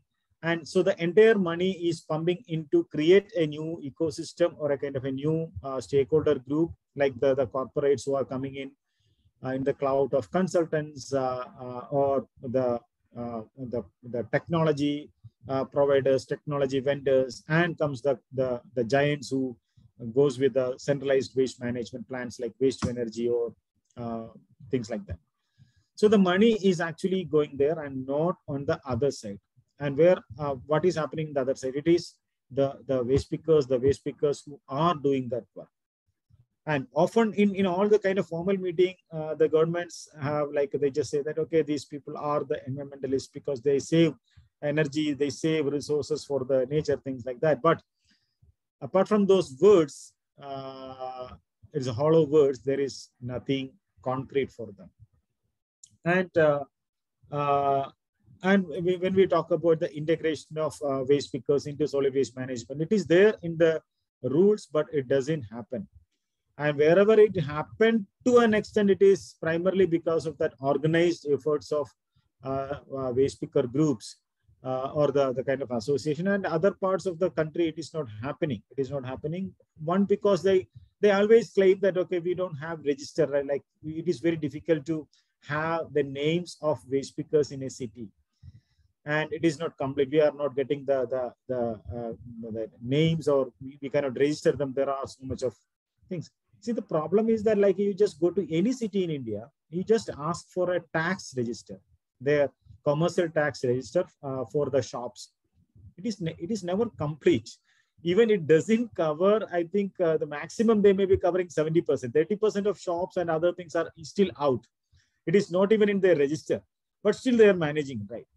So you cannot wait to like get the 100% coverage of waste picker registration to get them integrated. It's like a kind of a lame excuse to keep them out. Because see, why waste picker is, again, like I just want to link it to what Dunu said. See, this is poverty, absolute poverty. This is a scenario of urban poverty, like with the kind of urbanization happening, all their trickle-down theories failed. And you still have people who have absolute poverty in metro cities where the money is rolling out, but that money is not reaching these people. And that is why they are available to available for these kind of low paid jobs. So waste picking is happening just because it is low paid jobs, and still people have that kind of an absolute poverty. That is why they are compelled to work for it, right? So, and you see more women and children are engaged in this process because they are cheap labor. So in a way, the governments are utilizing taxpayers' money to subsidize corporates and their contracts or consultants. And these poor waste pickers and waste pickers, they are subsidizing their lives to ensure cleaner cities. So this is the kind of a gap which we have right now in India. So you go to any cities, this is the reality. A government have no problem signing a contract to allot a land for zero lease amount in the name of a waste management plant. But they have n number of complaints against waste picker groups to allot, say, 1,000 square feet of space for storing their materials. But they don't want to see them storing materials or accumulating materials for sorting and linking it to the recyclers within the city. So this is a kind of a reality. So the people who are working on solving like the solution part of the solid waste, or not just solid waste management, it is all about resource use and management. One, they are not getting money, and two, they are not respected and they are not recognized and they are not visible. So this is a kind of a reality in this country. Though our policymakers and consultants are going around and then coming up with reports saying that, okay, this is, we need to let us give them ID cards, let us give them some insurance coverages. This is not going to solve the issue unless you, for example, like in Kerala, where I live, the kind of subsidies given to the citizens for composting, for example, in household level composting, the subsidies for some equipment it is up to 90%. Think about a composting equipment which costs something around 1,000 rupees. You are getting 900 rupees as subsidy. Or a compost bin which is around 2,400 rupees. It is you are getting it for absolutely free. Like, so government have that much money. And it is covering only organic waste management part. So they have money, they can subsidize citizens, but they cannot pay the right amount to the waste pickers. So whenever it comes to the waste pickers, like I have seen that many times whenever there is a kind of a conference or a kind of a meeting or a discussion on waste pickers, engaging waste pickers in waste management, most of these civil service officers, like they are, or they have the kind of obsession of using this terminology. Waste is wealth, and you can make wealth out of waste. So whenever it comes for payment about paying waste pickers for the door-to-door collection or sorting or processing, they say, no, you just take the waste and you take the money, you sell it and you make the money. There is enough money. Or you can also pay us back. So this is a question, like they are just asking this waste because, okay, you just start collecting the waste, but you tell us how much you are going to pay the city government. Like if you are willing to pay per kilogram something, but the same government, like they have no problem in paying huge tipping fees for the contractors who are just taking waste to a dump site. See, this is a kind of an issue which we see on a day-to-day basis. So there is money spending happening. So when you say like this is our priority, the waste management is our priority, and we are spending money on that, and you just look at where that money goes, it goes to the organized, the consultants or the companies or the contractors. They are siphoning the money out, and people who are doing the 70% of the way, or maybe more than 70% of the waste management program are they are asked to live on the income they are getting from that waste. So that is the first part. The second part is that with the new frameworks on solid waste management with the kind of a new rules, these have already created, like they are creating new stakeholders. See, one, you are telling them to, okay, you make your money from selling your waste and we are not going to pay you. And at the same time, they are creating new stakeholders like PROs, like the producer responsible organizations or other groups. So they just coming into the space, especially in larger towns like metro cities, and they're competing for materials with waste pickers. So they get the material, like a valuable material, and they are making money. Like they are making money, and they are getting not just money from the sales, but they are also getting subsidy supports in terms of CSR funds or something else, or corporate fund or any like sponsorships, things like that. So they are also there. So now you are again exploiting the waste pickers, like you are in the field. And in the first presentation, Pinky was mentioning about this middle class, the new middle class charity, or the kind of a conscience with that they start lots of things. Like the major thing is that cleanup. So they just want to clean up. They want cleaner cities. They want to clean up. So you engage some volunteers, collect all the waste and dump it somewhere. So that's it. And for them, they are satisfied. And these days, they have come up with these kind of what you call organizations have come up with apps, mobile apps. So you can just give them a call, or you just record, say that, okay, we got this much plastics or things like that. There, people will come to your doorstep and pick it, and then they will send it for recycling. They claim that they are sending it for recycling, but they are just going and getting it back to the waste pickers, or sometime it may be getting dumped.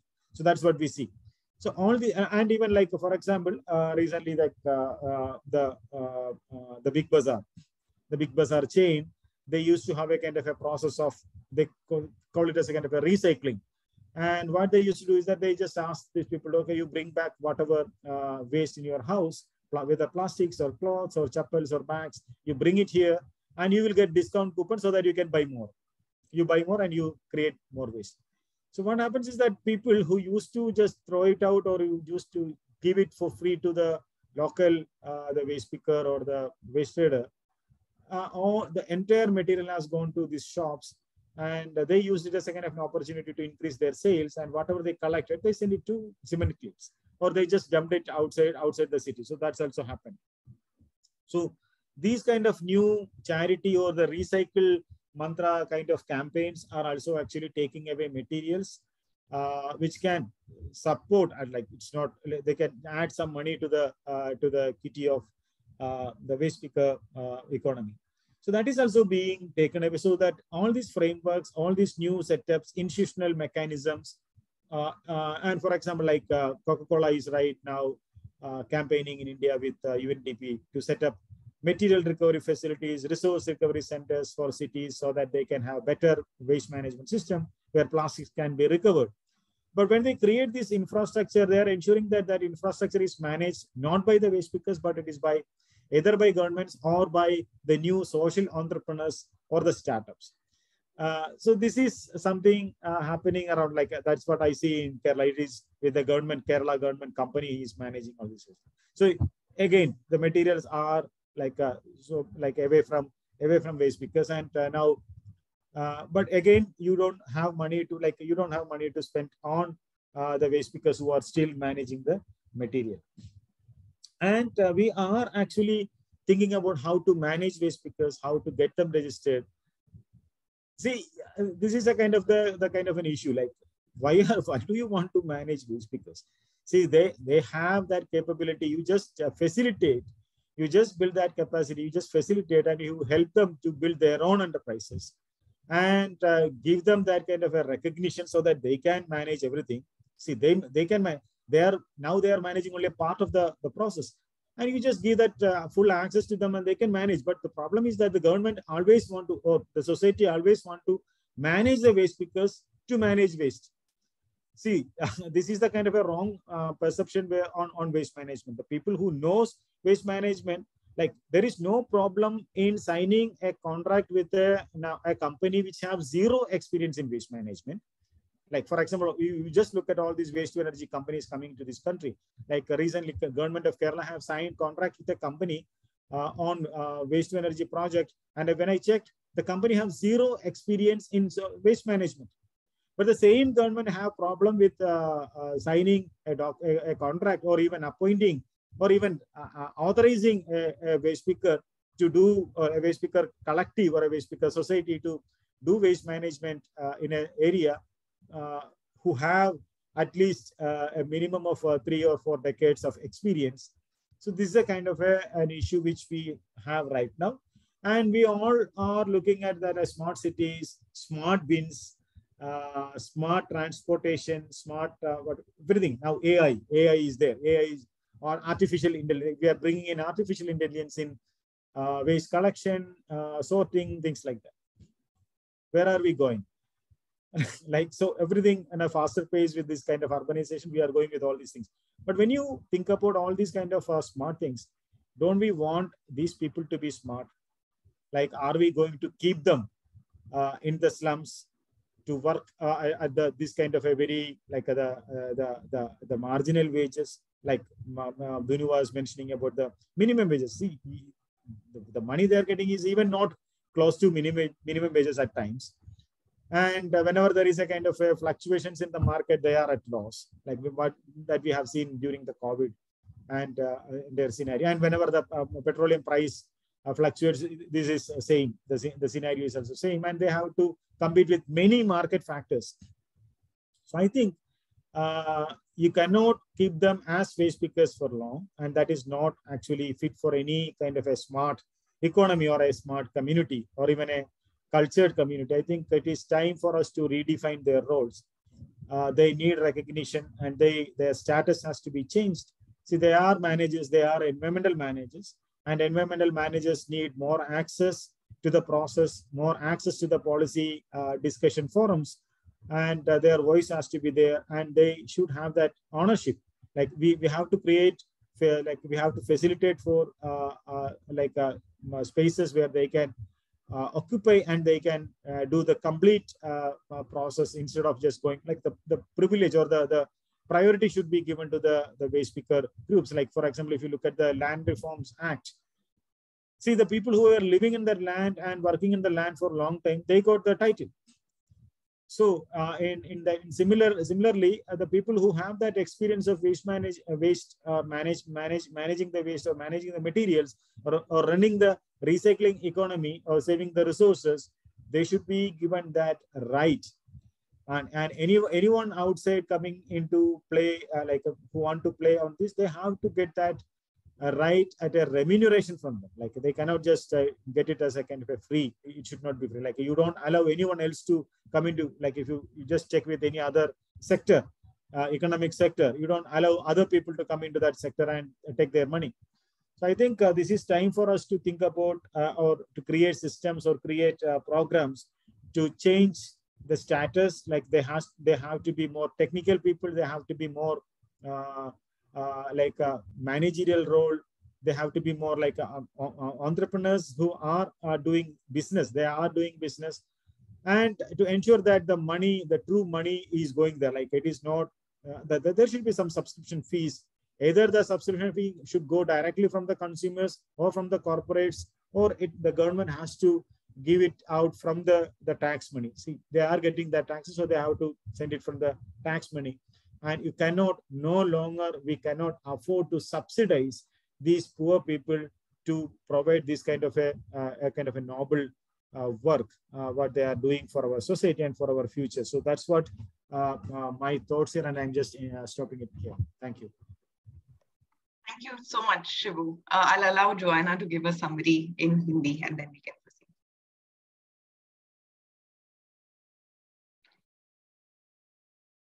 Yeah.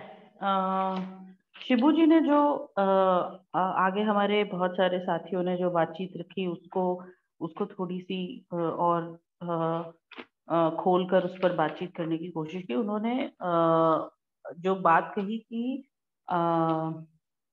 जो tax भरा जाता है उसका पैसा अब कहाँ जा रहा है, तो उनका कहना यही है कि ये पैसा जो है वो एक नया पूरा ढांचा खड़ा करने की ओर जा रहा है, जिसमें ये शिक्षित पढ़े लिखे जो टेक्नोलॉजी कंसल्टेंट्स है उनको ये सारा पैसा जा रहा है, और किसी भी रूप से जो कूड़ा इकट्ठा करने वाले जो मजदूर है उनके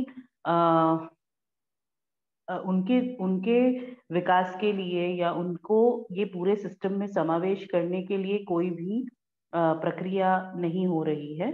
दूसरा उनका ये भी कहना है कि जबकि बहुत सारी नीतियों ने समावेशीकरण की बात की है, एकीकरण की बात की है, उसी और दूसरी तरफ ये पूरा एक इकोसिस्टम ऐसा एक नए हितग्राहियों का एक इकोसिस्टम खड़ा कर रहे हैं जो एक्सपर्ट्स है, जो टेक्नोलॉजी को इस्तेमाल कूड़े को किस तरीके से कूड़े व्यवस्थापन में से जुड़ी हुई सभी एक्सपर्ट्स का समावेशीकरण हो रहा है, और ज्यादा से ज्यादा जो टैक्स पेयर्स का पैसा है वो उस तरफ जा रहा है।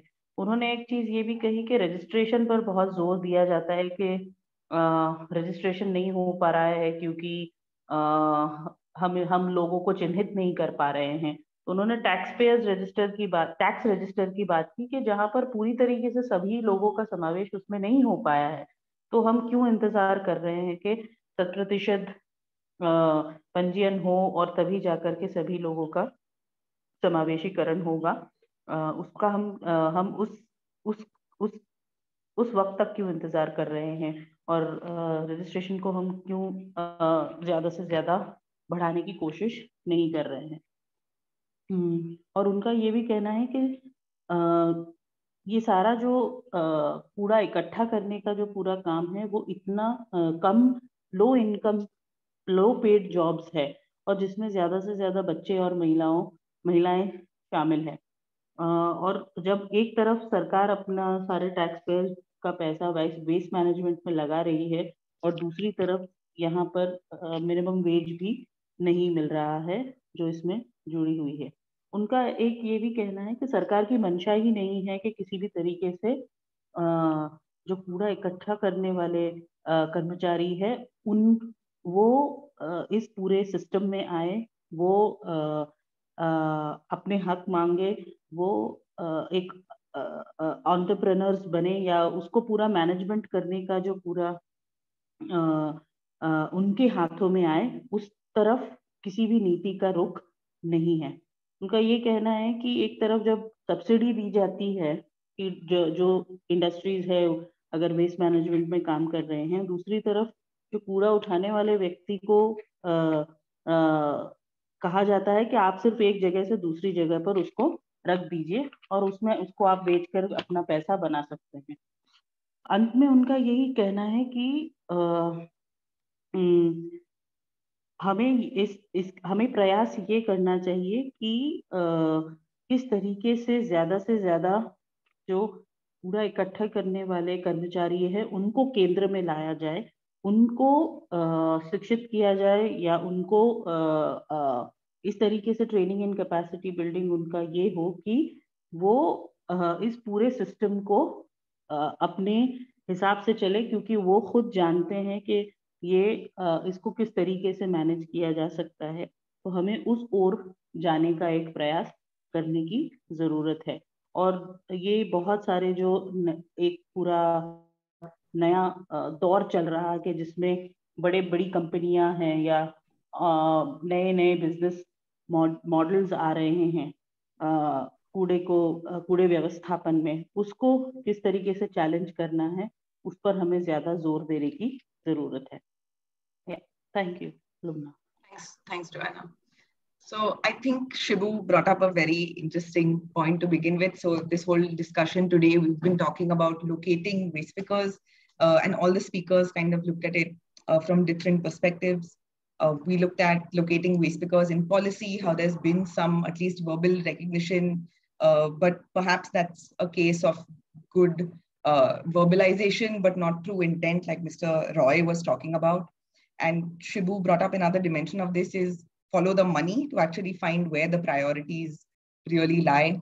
And you see that waste pickers are a group of workers who are actually subsidizing waste management through their own activity. And there are still issues of fair compensation, welfare, safety, security, which aren't addressed. And still their baseline work does actually subsidize waste management in general.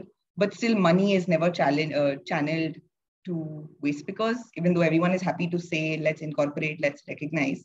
And then it actually uses the idea of wealth from waste to actually keep waste pickers out of actually receiving the benefits that are, one would argue, rightfully owed to waste pickers. And there's a very interesting dynamic of barriers to entry to the informal sector to actually prove that they're part of this sector, versus the ease with which private players, like Shibu said, without experience are able to put crores and crores into environmentally and financially unsound solutions like waste to energy, where governments are agreeing to that at the drop of a hat. Whereas, like Mr. Roy was saying, proving citizenship, where you're actually putting such a high bar on the people who are actually in the sector, actually taking it upon themselves, subsidizing waste management to prove that they are part of this sector, and that at least not to be displaced, but at most to actually get their dues from all of this investment in the waste sector. Very interesting points, I think, from everyone that brought these things together. And one more interesting dynamic of obviously new entities in waste, but also how that interest in sustainability and waste could actually cause waste to be siphoned away from waste pickers, and the missing perspective of waste workers in the sustainability discussion even leads environmentally conscious citizens who are excited by the idea of buying back and giving their washed plastic bags back to corporations are actually siphoning waste away from waste pickers, and that doesn't feature too much in the pure environment and sustainability conversations. All of these very interesting ideas, but I'll keep the floor open to speakers and anyone who'd like to comment or add to the discussion. If you'd like to speak, please raise your hand and I can ask you to unmute and ask a question.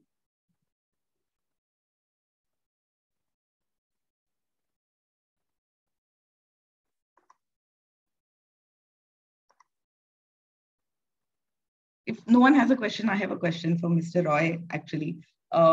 So I found many of the ideas very interesting. Actually, I'll just let Nalini speak because I've been speaking a lot. Nalini, go ahead. No, you please go ahead after that.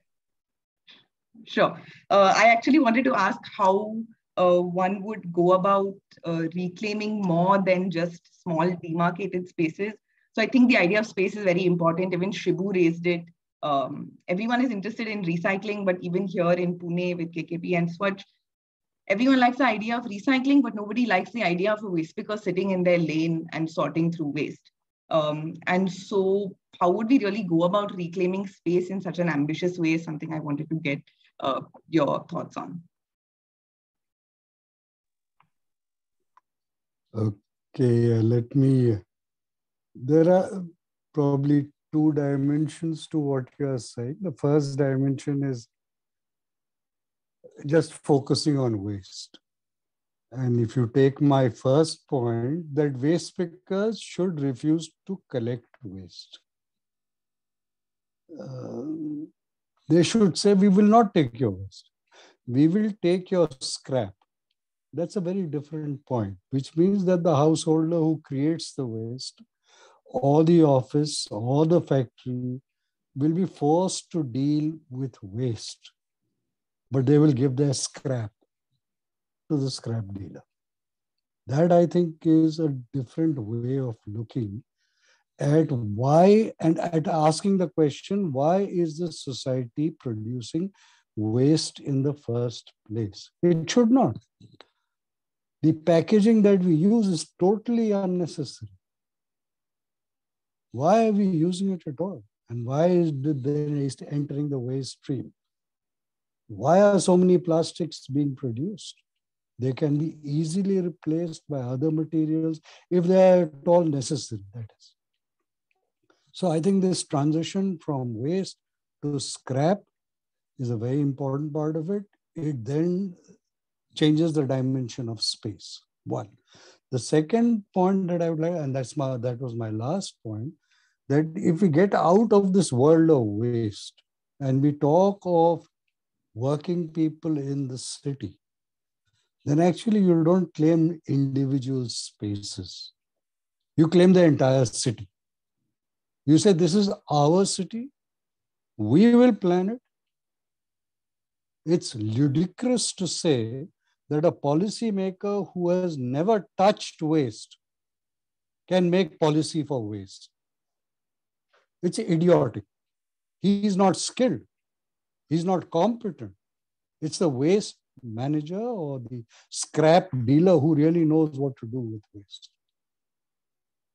So this is a way of, I think, answering a lot of these other questions, right? We can change possibly our perspectives.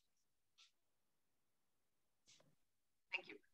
Nalini, you can just unmute and ask your question. Go ahead. It's not a question. Can I make a comment? Absolutely. Okay. So I'm just coming back from MOEF meeting 2 days. And one of the things we talked about is why waste pickers are not included at all in the EPR and then all that. So basically what Dunu Roy was talking about was that, trickle down effect. We as the recyclers and the waste pickers automatically come in. So this kind of looking at waste as a science has also become a challenge for us to do it. So what Dunu suggested as two choices I think we are already in the second choice. Actually, the first choice, I think, has moved away with Swachh Bharat coming in and all that. We are already in the second phase. So, but the thing to be, fair also, there is no expectation that organizations should organize waste picker to ask, but there is no such organization that can organize everybody in the country. That should be the urban development department and NULM's job to organize waste pickers and bring them on board.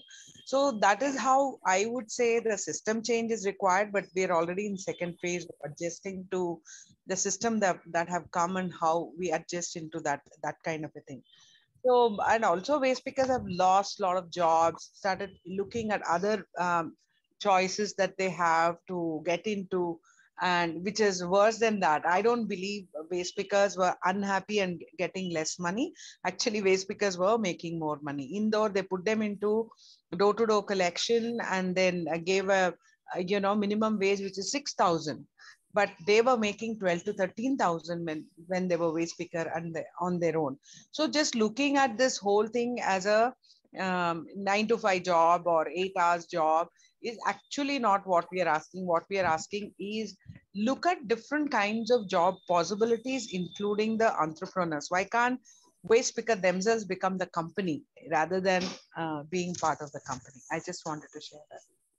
Yeah, it again goes back to like what Pinky was saying about formalizing is looked at in a very traditional way of contract workers, and then you have a 9 to 5 job, but you lose out the flexibility of waste pickers who have always worked independently and as entrepreneurs. It's even a big challenge for organizing, obviously, because people are working individually and you're not workers in a company, right? Where you see everyone in the same floor, factory floor working with you. So there's so many added dimensions to all of this. And flexibility, especially with the gendered aspect of this sector, is very huge for women to have flexibility at work, even when we have opportunities for more formal work for even children of waste pickers who sometimes help out their mothers.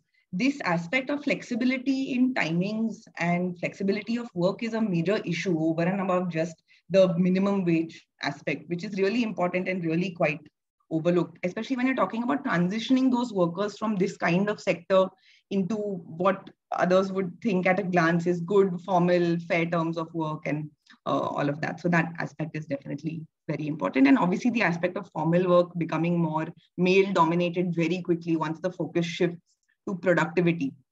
Shashi, your hand was raised right after Nalini. Go ahead. मुझे बस दुनू sir से बस एक बात करना है। हाँ बोलिए शशि। जैसे जो 2016 लॉ नहीं है, रूल है, तो रूल और लॉ में जो है अंतर होता है। और इंटरेस्टिंग ये है कि जो लॉ रूल जो बने हमारे देश में, इन्हें इम्प्लीमेंट करना है, वो उसके हिस्सा नहीं है। तो चूंकि ये मैं इसलिए कर रहा हूँ चूंकि अर्बन डेवलपमेंट डिपार्टमेंट या मिनिस्ट्री इस फॉर्मेशन का पार्ट नहीं रहा, लेकिन उसी को इम्प्लीमेंट करना है। तो एक तो ये बहुत गैप मुझे दिखता है। और चूंकि एक्ट होगा, बनेगा, तो डेफिनेटली ये सबके लिए मैंडेटरी होगा। रूल है तो अभी आप चाहें तो करें या चाहे तो ना करें, ये आपके ऊपर है। इसीलिए उनको दिया गया कि आप बाय रूल बनाइए, और बाय रूल बनाइए तो बाय रूल जैसे आपको उदाहरण के तौर पर दिल्ली को हाई कोर्ट का जो है वो लेना पड़ा, ऑर्डर देना पड़ा कि आप बाय रूल आपने क्यों नहीं बनाया अभी तक। तो उन्होंने जो बाय रूल बनाया है उनको शायद मालूम नहीं है क्या है, आइडिया नहीं है। जो लोग उसके मेंबर रहे हैं उन्होंने जो है ज़्यादातर जो है चीज़ें जो है रूल के में से ले करके और एक सर्विस चार्ज के कंपोनेंट को उन्होंने जोड़ दिया, बस इतना ही किया और कुछ किया नहीं उस बाय रूल में। बाय रूल का मतलब कि एक्शन प्लान बनाना है कि किसको आपको शामिल करना है, कैसे करना है, वो सब चीज़ें उन्होंने हटा दिया, कुछ भी नहीं, उस चर्चा ही नहीं लाया उसको। तो मेरा बस दुनू सर से ये सवाल है कि क्या हम लोगों को ठीक है कि हम लोग उसको नए उसमें देखना चाहिए, लेकिन क्या हम लोगों को एक्ट के बारे में भी जरूरत है अभी इस पे बात करने की या नहीं? क्या होना चाहिए?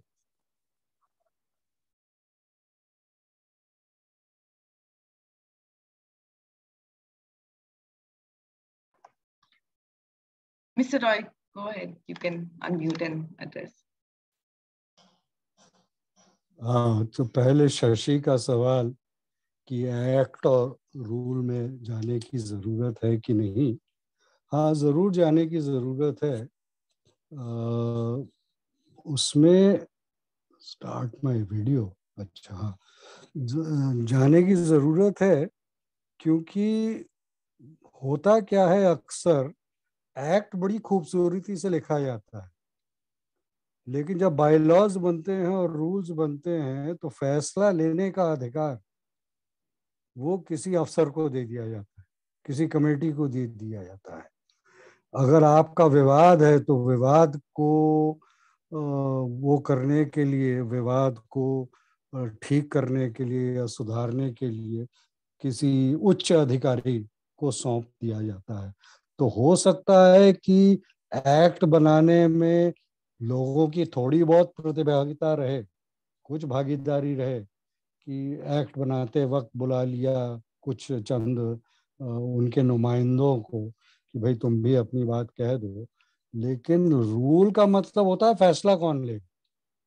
इसलिए रूल में जाने की बहुत ज़रूरत है, और ये कहने की, अगर इसमें ही सीमित रहना है, कि ये कहने की कि रूल में फैसला लेने का हक भी लोगों का होना चाहिए, ये नहीं कि कोई उच्च अधिकारी इस पे फैसला लेगा। ये मुझे समझ में आता है। ये दूसरा, and I just wanted to quickly respond to Nalini's point about waste pickers should be allowed to form their companies. It's a good idea, but my point is that the moment they form a company, in this structure, this given economic structure, that company will have to compete with other companies. There'll be no difference between a waste picker company and that company. This is precisely the premise on the basis of which the sugar mills were made at one time, that there would be cooperative sugar mills. They all gave rise to sugar barons. So the moment you do a waste picker company, they're going to give rise to waste picker barons, because that is the nature of the system. And until we address the systemic issues, which we keep avoiding, because we say, who's going to do it? And the suggestion that the ministry is going to do it is ridiculous to my mind, because the ministry, I mean, you must understand this government in 1993, this government meaning this series of government in 1993 clearly declared that the business of government is to act as a steward for the investor. Now, how much more pro-corporate can you get?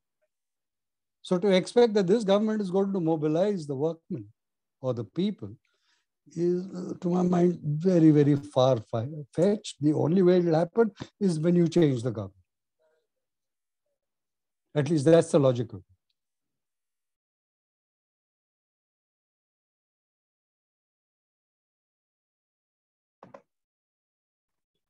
Thank you. Nalini, would you like to respond, or if anyone else has to speak? I don't see a hand raised. If there are no more questions, I'll allow all of the speakers to give concluding remarks on the session, and we'll go in the same order that we had. Yeah, Nalini, go ahead.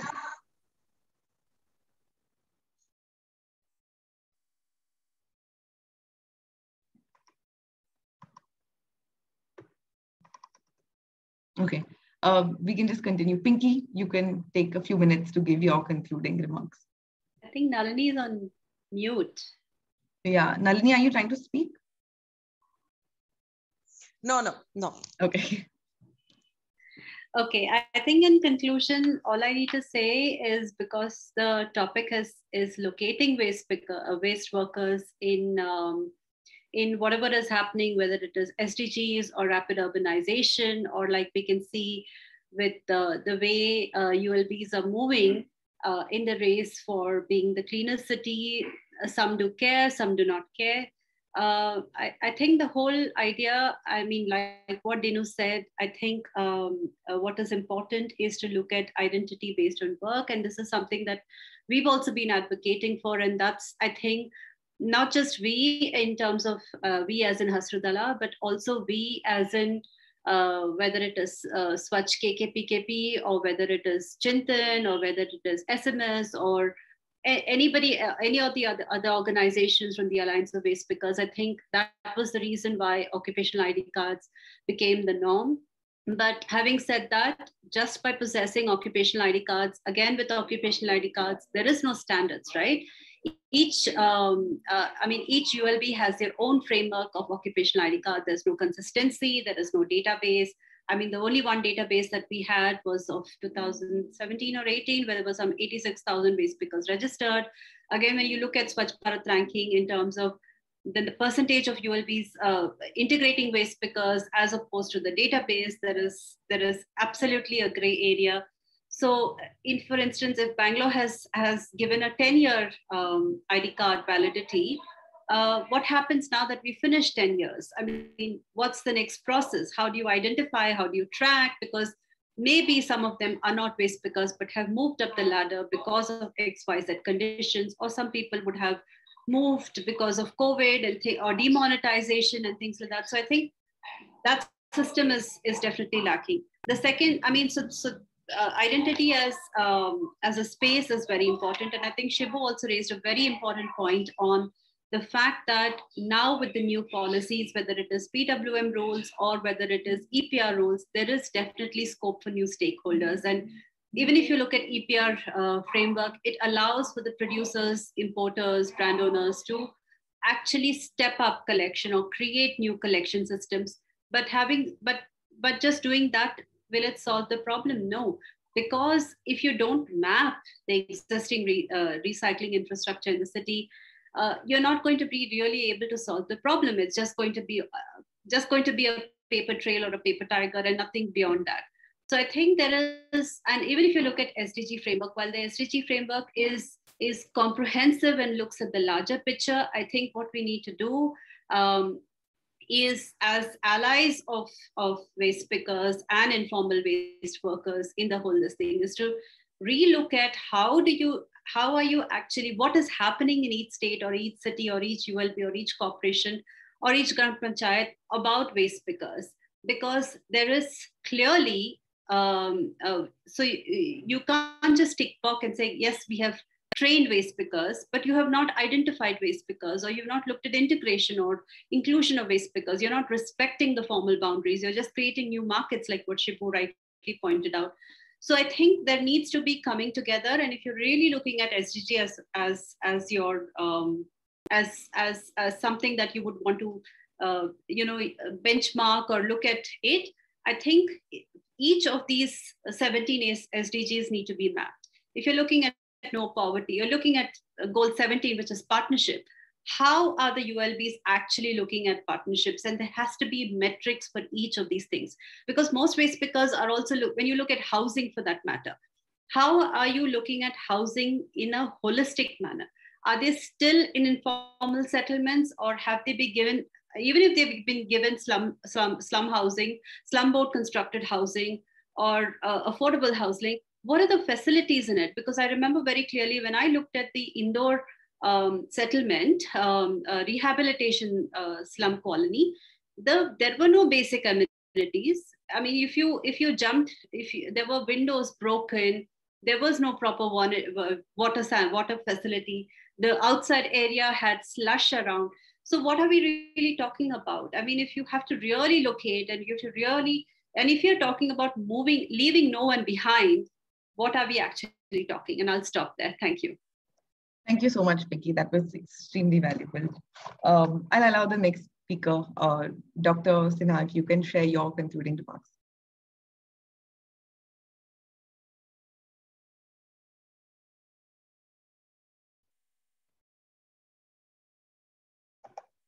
Dr. Sinha? I think he may have dropped off the call. So I'll allow Mr. Roy to give concluding remarks. There's no real conclusion to this. But I will just, enunciate a principle of science. It's a very principle. अगर व्यवस्था खतरनाक है तो आप आदमी को सुरक्षित नहीं करते, आप व्यवस्था को बदलते हैं. I think that is the basic principle. We are all describing a system that is so dangerous, so threatening. Nothing gets implemented. It's so unsafe. It's so insecure. In such a system, the principle is not that you try and make the person working in the system safer, but you change the system. You can't have the earlier speaker was talking about a polluted sewer into which people enter and die.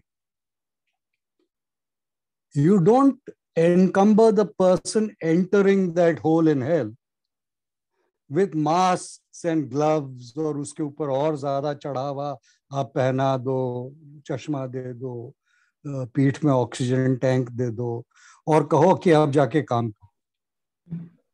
It is not logical. It is not rational. You change the system. You change that hellhole. And I think this is exactly what this whole discussion should be about. How do we change the system rather than trying to figure out ways, how to get acts implemented, how to get the rules framed, how to get the organizations accepted by the ULB. I mean, I find it ludicrous, really strange. I'm just thinking about it, that I am asking government to give me an identity when the actual question should be, who is government? What is your identity? It's a very strange logic that we are applying. No? So I'll just end with that. Thank you so much, Mr. Roy. Shibu. I think not much to as a kind of a like the Dunu said, there is no conclusion at all because these things has to be discussed in length. I think we need to think about discuss about, talk about more about the change. The current scenario is that the central government is trying to get into the spaces of state governments by dictating what they have to do. Like, for example, like if you look at waste management, it is a state subject. And with the rules, like actually we don't need these kind of rules. We need only that EPA is there. Like you should not pollute your air, you should not pollute the water or land. And the entire structure has to be made or customly made with the geographical and cultural scenario. Right now we have something which is from Kashmir to Kanyakumari, you have one structure is there, one rule is there. And it is, you cannot, like the people who are sitting in the plains dictating what the people in the mountains do or the coastal plains has to do. So, and if you look at the entire process, the major people like the waste pickers or people associated with the process are not there. So I think we need to change so that the system inherently there is a kind of an issue or it's a failure, and that's what we see. And it is getting worsened with the kind of what you call insecurity feeling of the officials who they do not trust themselves, and they don't have that capacity or the courage to take a risk or to go for a newer systems, and they just want to stick to these kind of very ridiculous rules, also creating a problem. So what I think what we need is that we have to work together to remove these barriers, the things, the systems, the rules, or even the kind of approach, or even including the mentality of public towards the entire process, so that the real people can come into the space, take their space, and they can work and they can create and in a respectable way. And we cannot expect them to be on like a continuous kind of a people scavenging in waste that is not at all solution, and we need to define the exit point, and we need to define the processes, redefine the processes, so that it ensures a kind of a circular system.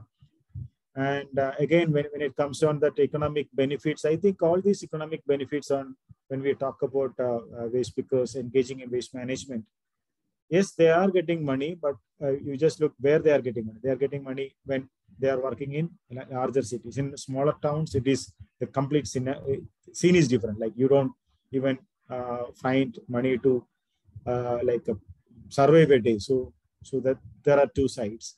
So in those conditions, how the system can support, how people can support them in bridging that gap. We often hear about viability gap funding, and all these viability gap funding is going for the companies, not for this group. So there are some available resources, available avenues, like avenues are there, but these are not being used. And it is time for us to expose what is happening in the system in the name of smart cities, or in the name of development, or in the name of sustainable development, things like that, and how it is hostile to the people who are working on the kind of urban poor, or these kind of people who are working on waste. So that is something which we need to do. That's it. Thank you. Thank you so much, Shibu. I'll just try to summarize and add my 2 cents on this whole discussion. We spoke a lot about locating waste pickers and several different perspectives on that. Residents of waste pickers, where they are physically, where they work physically, whether even those workspaces like landfills are recognized formally or not, their conditions of work, locating waste pickers in policy and regulation, but also recognizing where it's lip service and where that identification is done with ulterior motives of kind of bringing more attention to that sector rather than to the workers themselves. Locating waste pickers in the context of where money and investment flows, so actually connecting that to the claims about integration and inclusion, locating waste pickers as workers in the broader context of the city and not just as people within the waste sector, locating them vis-a-vis other sectors, other stakeholders in this sector, particularly private stakeholders, and how the barriers of entry, how the way that the governments view new private players versus existing informal sector, the disproportionate burden of proof, the disproportionate distribution of power and even distribution of resources, as well as willingness to allocate resources to those stakeholders within the sector is extremely important and skewed very much in favor of the more powered, more private players rather than those who have been invisible, marginalized, and actually subsidizing all of this, being environmental workers all of these years. Also locating waste pickers within decision-making, where they're such a big part of a system on the ground, but have no way, no formal way to actually affect change, to even determine the terms of inclusion. So something like including waste pickers, that's in a lot of policy now, what the terms of inclusion are, and does it really take into account the requirements of the people in that sector with all of the special requirements, especially given that it's gendered, it tends to be of the most marginalized within cities, and recognizing what levers are used against these workers to actually keep them out. The burden of proof of actually identifying yourself as a waste picker, putting that burden on an informal sector to formalize and organize before the government is willing to take action to actually work with that sector is a very high bar and not one that's applied fairly across stakeholders within this sector. There's a huge imbalance of power and very little recognition of the steps it would actually take to include waste workers. And there is selective lip service being paid to inclusion where they're absent in something like EPR, which is much more focused on the resources and the wealth and is much more towards private interests in the sector and not really even paying lip service to waste pickers anymore. Whereas when you're talking about waste management, just the collection part, you kind of push that onto these marginalized workers where you need to fill a labor gap without really adding much to the people in that sector. That's all from me. I'll hand it over to Meera to conclude. Thank you so much, Lubna. I think that was a very good summary, actually. And overall, it was a very well-rounded session. And I think all the speakers, in fact, also complemented each other, but also challenged each other in different ways. And I think that was interesting and quite thought-provoking. And all the three sessions, in fact, I mean, those of us who were part of the three sessions, we very clearly see the continuum of some of the fundamental aspects that have been raised from the first session on Swachh Bharat Mission, where the whole question of neglect of waste workers was raised, to the whole waste to energy question and the political economy of that whole, these new developments. And today's session in the context of quote unquote rapid urbanization and sustainable development. And I think a lot of issues have been unpacked in these three sessions. And I mean, as most of you have said, I think it is probably it's both. No, one should also build on some of the gains of the movement and the journeys that we've had so far in these sectors, but also without losing sight of the macro picture, especially in a world where, I mean, these inequalities are becoming even more stark. So how do you locate the whole question of, and as Dunu rightly says, not only waste workers, of course, waste workers, but the whole informal sector working class, and reclaiming their right to the city and the right to a really safe and sustainable ecology are, I think, very significant and very fundamental questions. So, and these sessions, I think, also leave us with more questions than with, ideas than with answers. So maybe we must continue these conversations in different ways.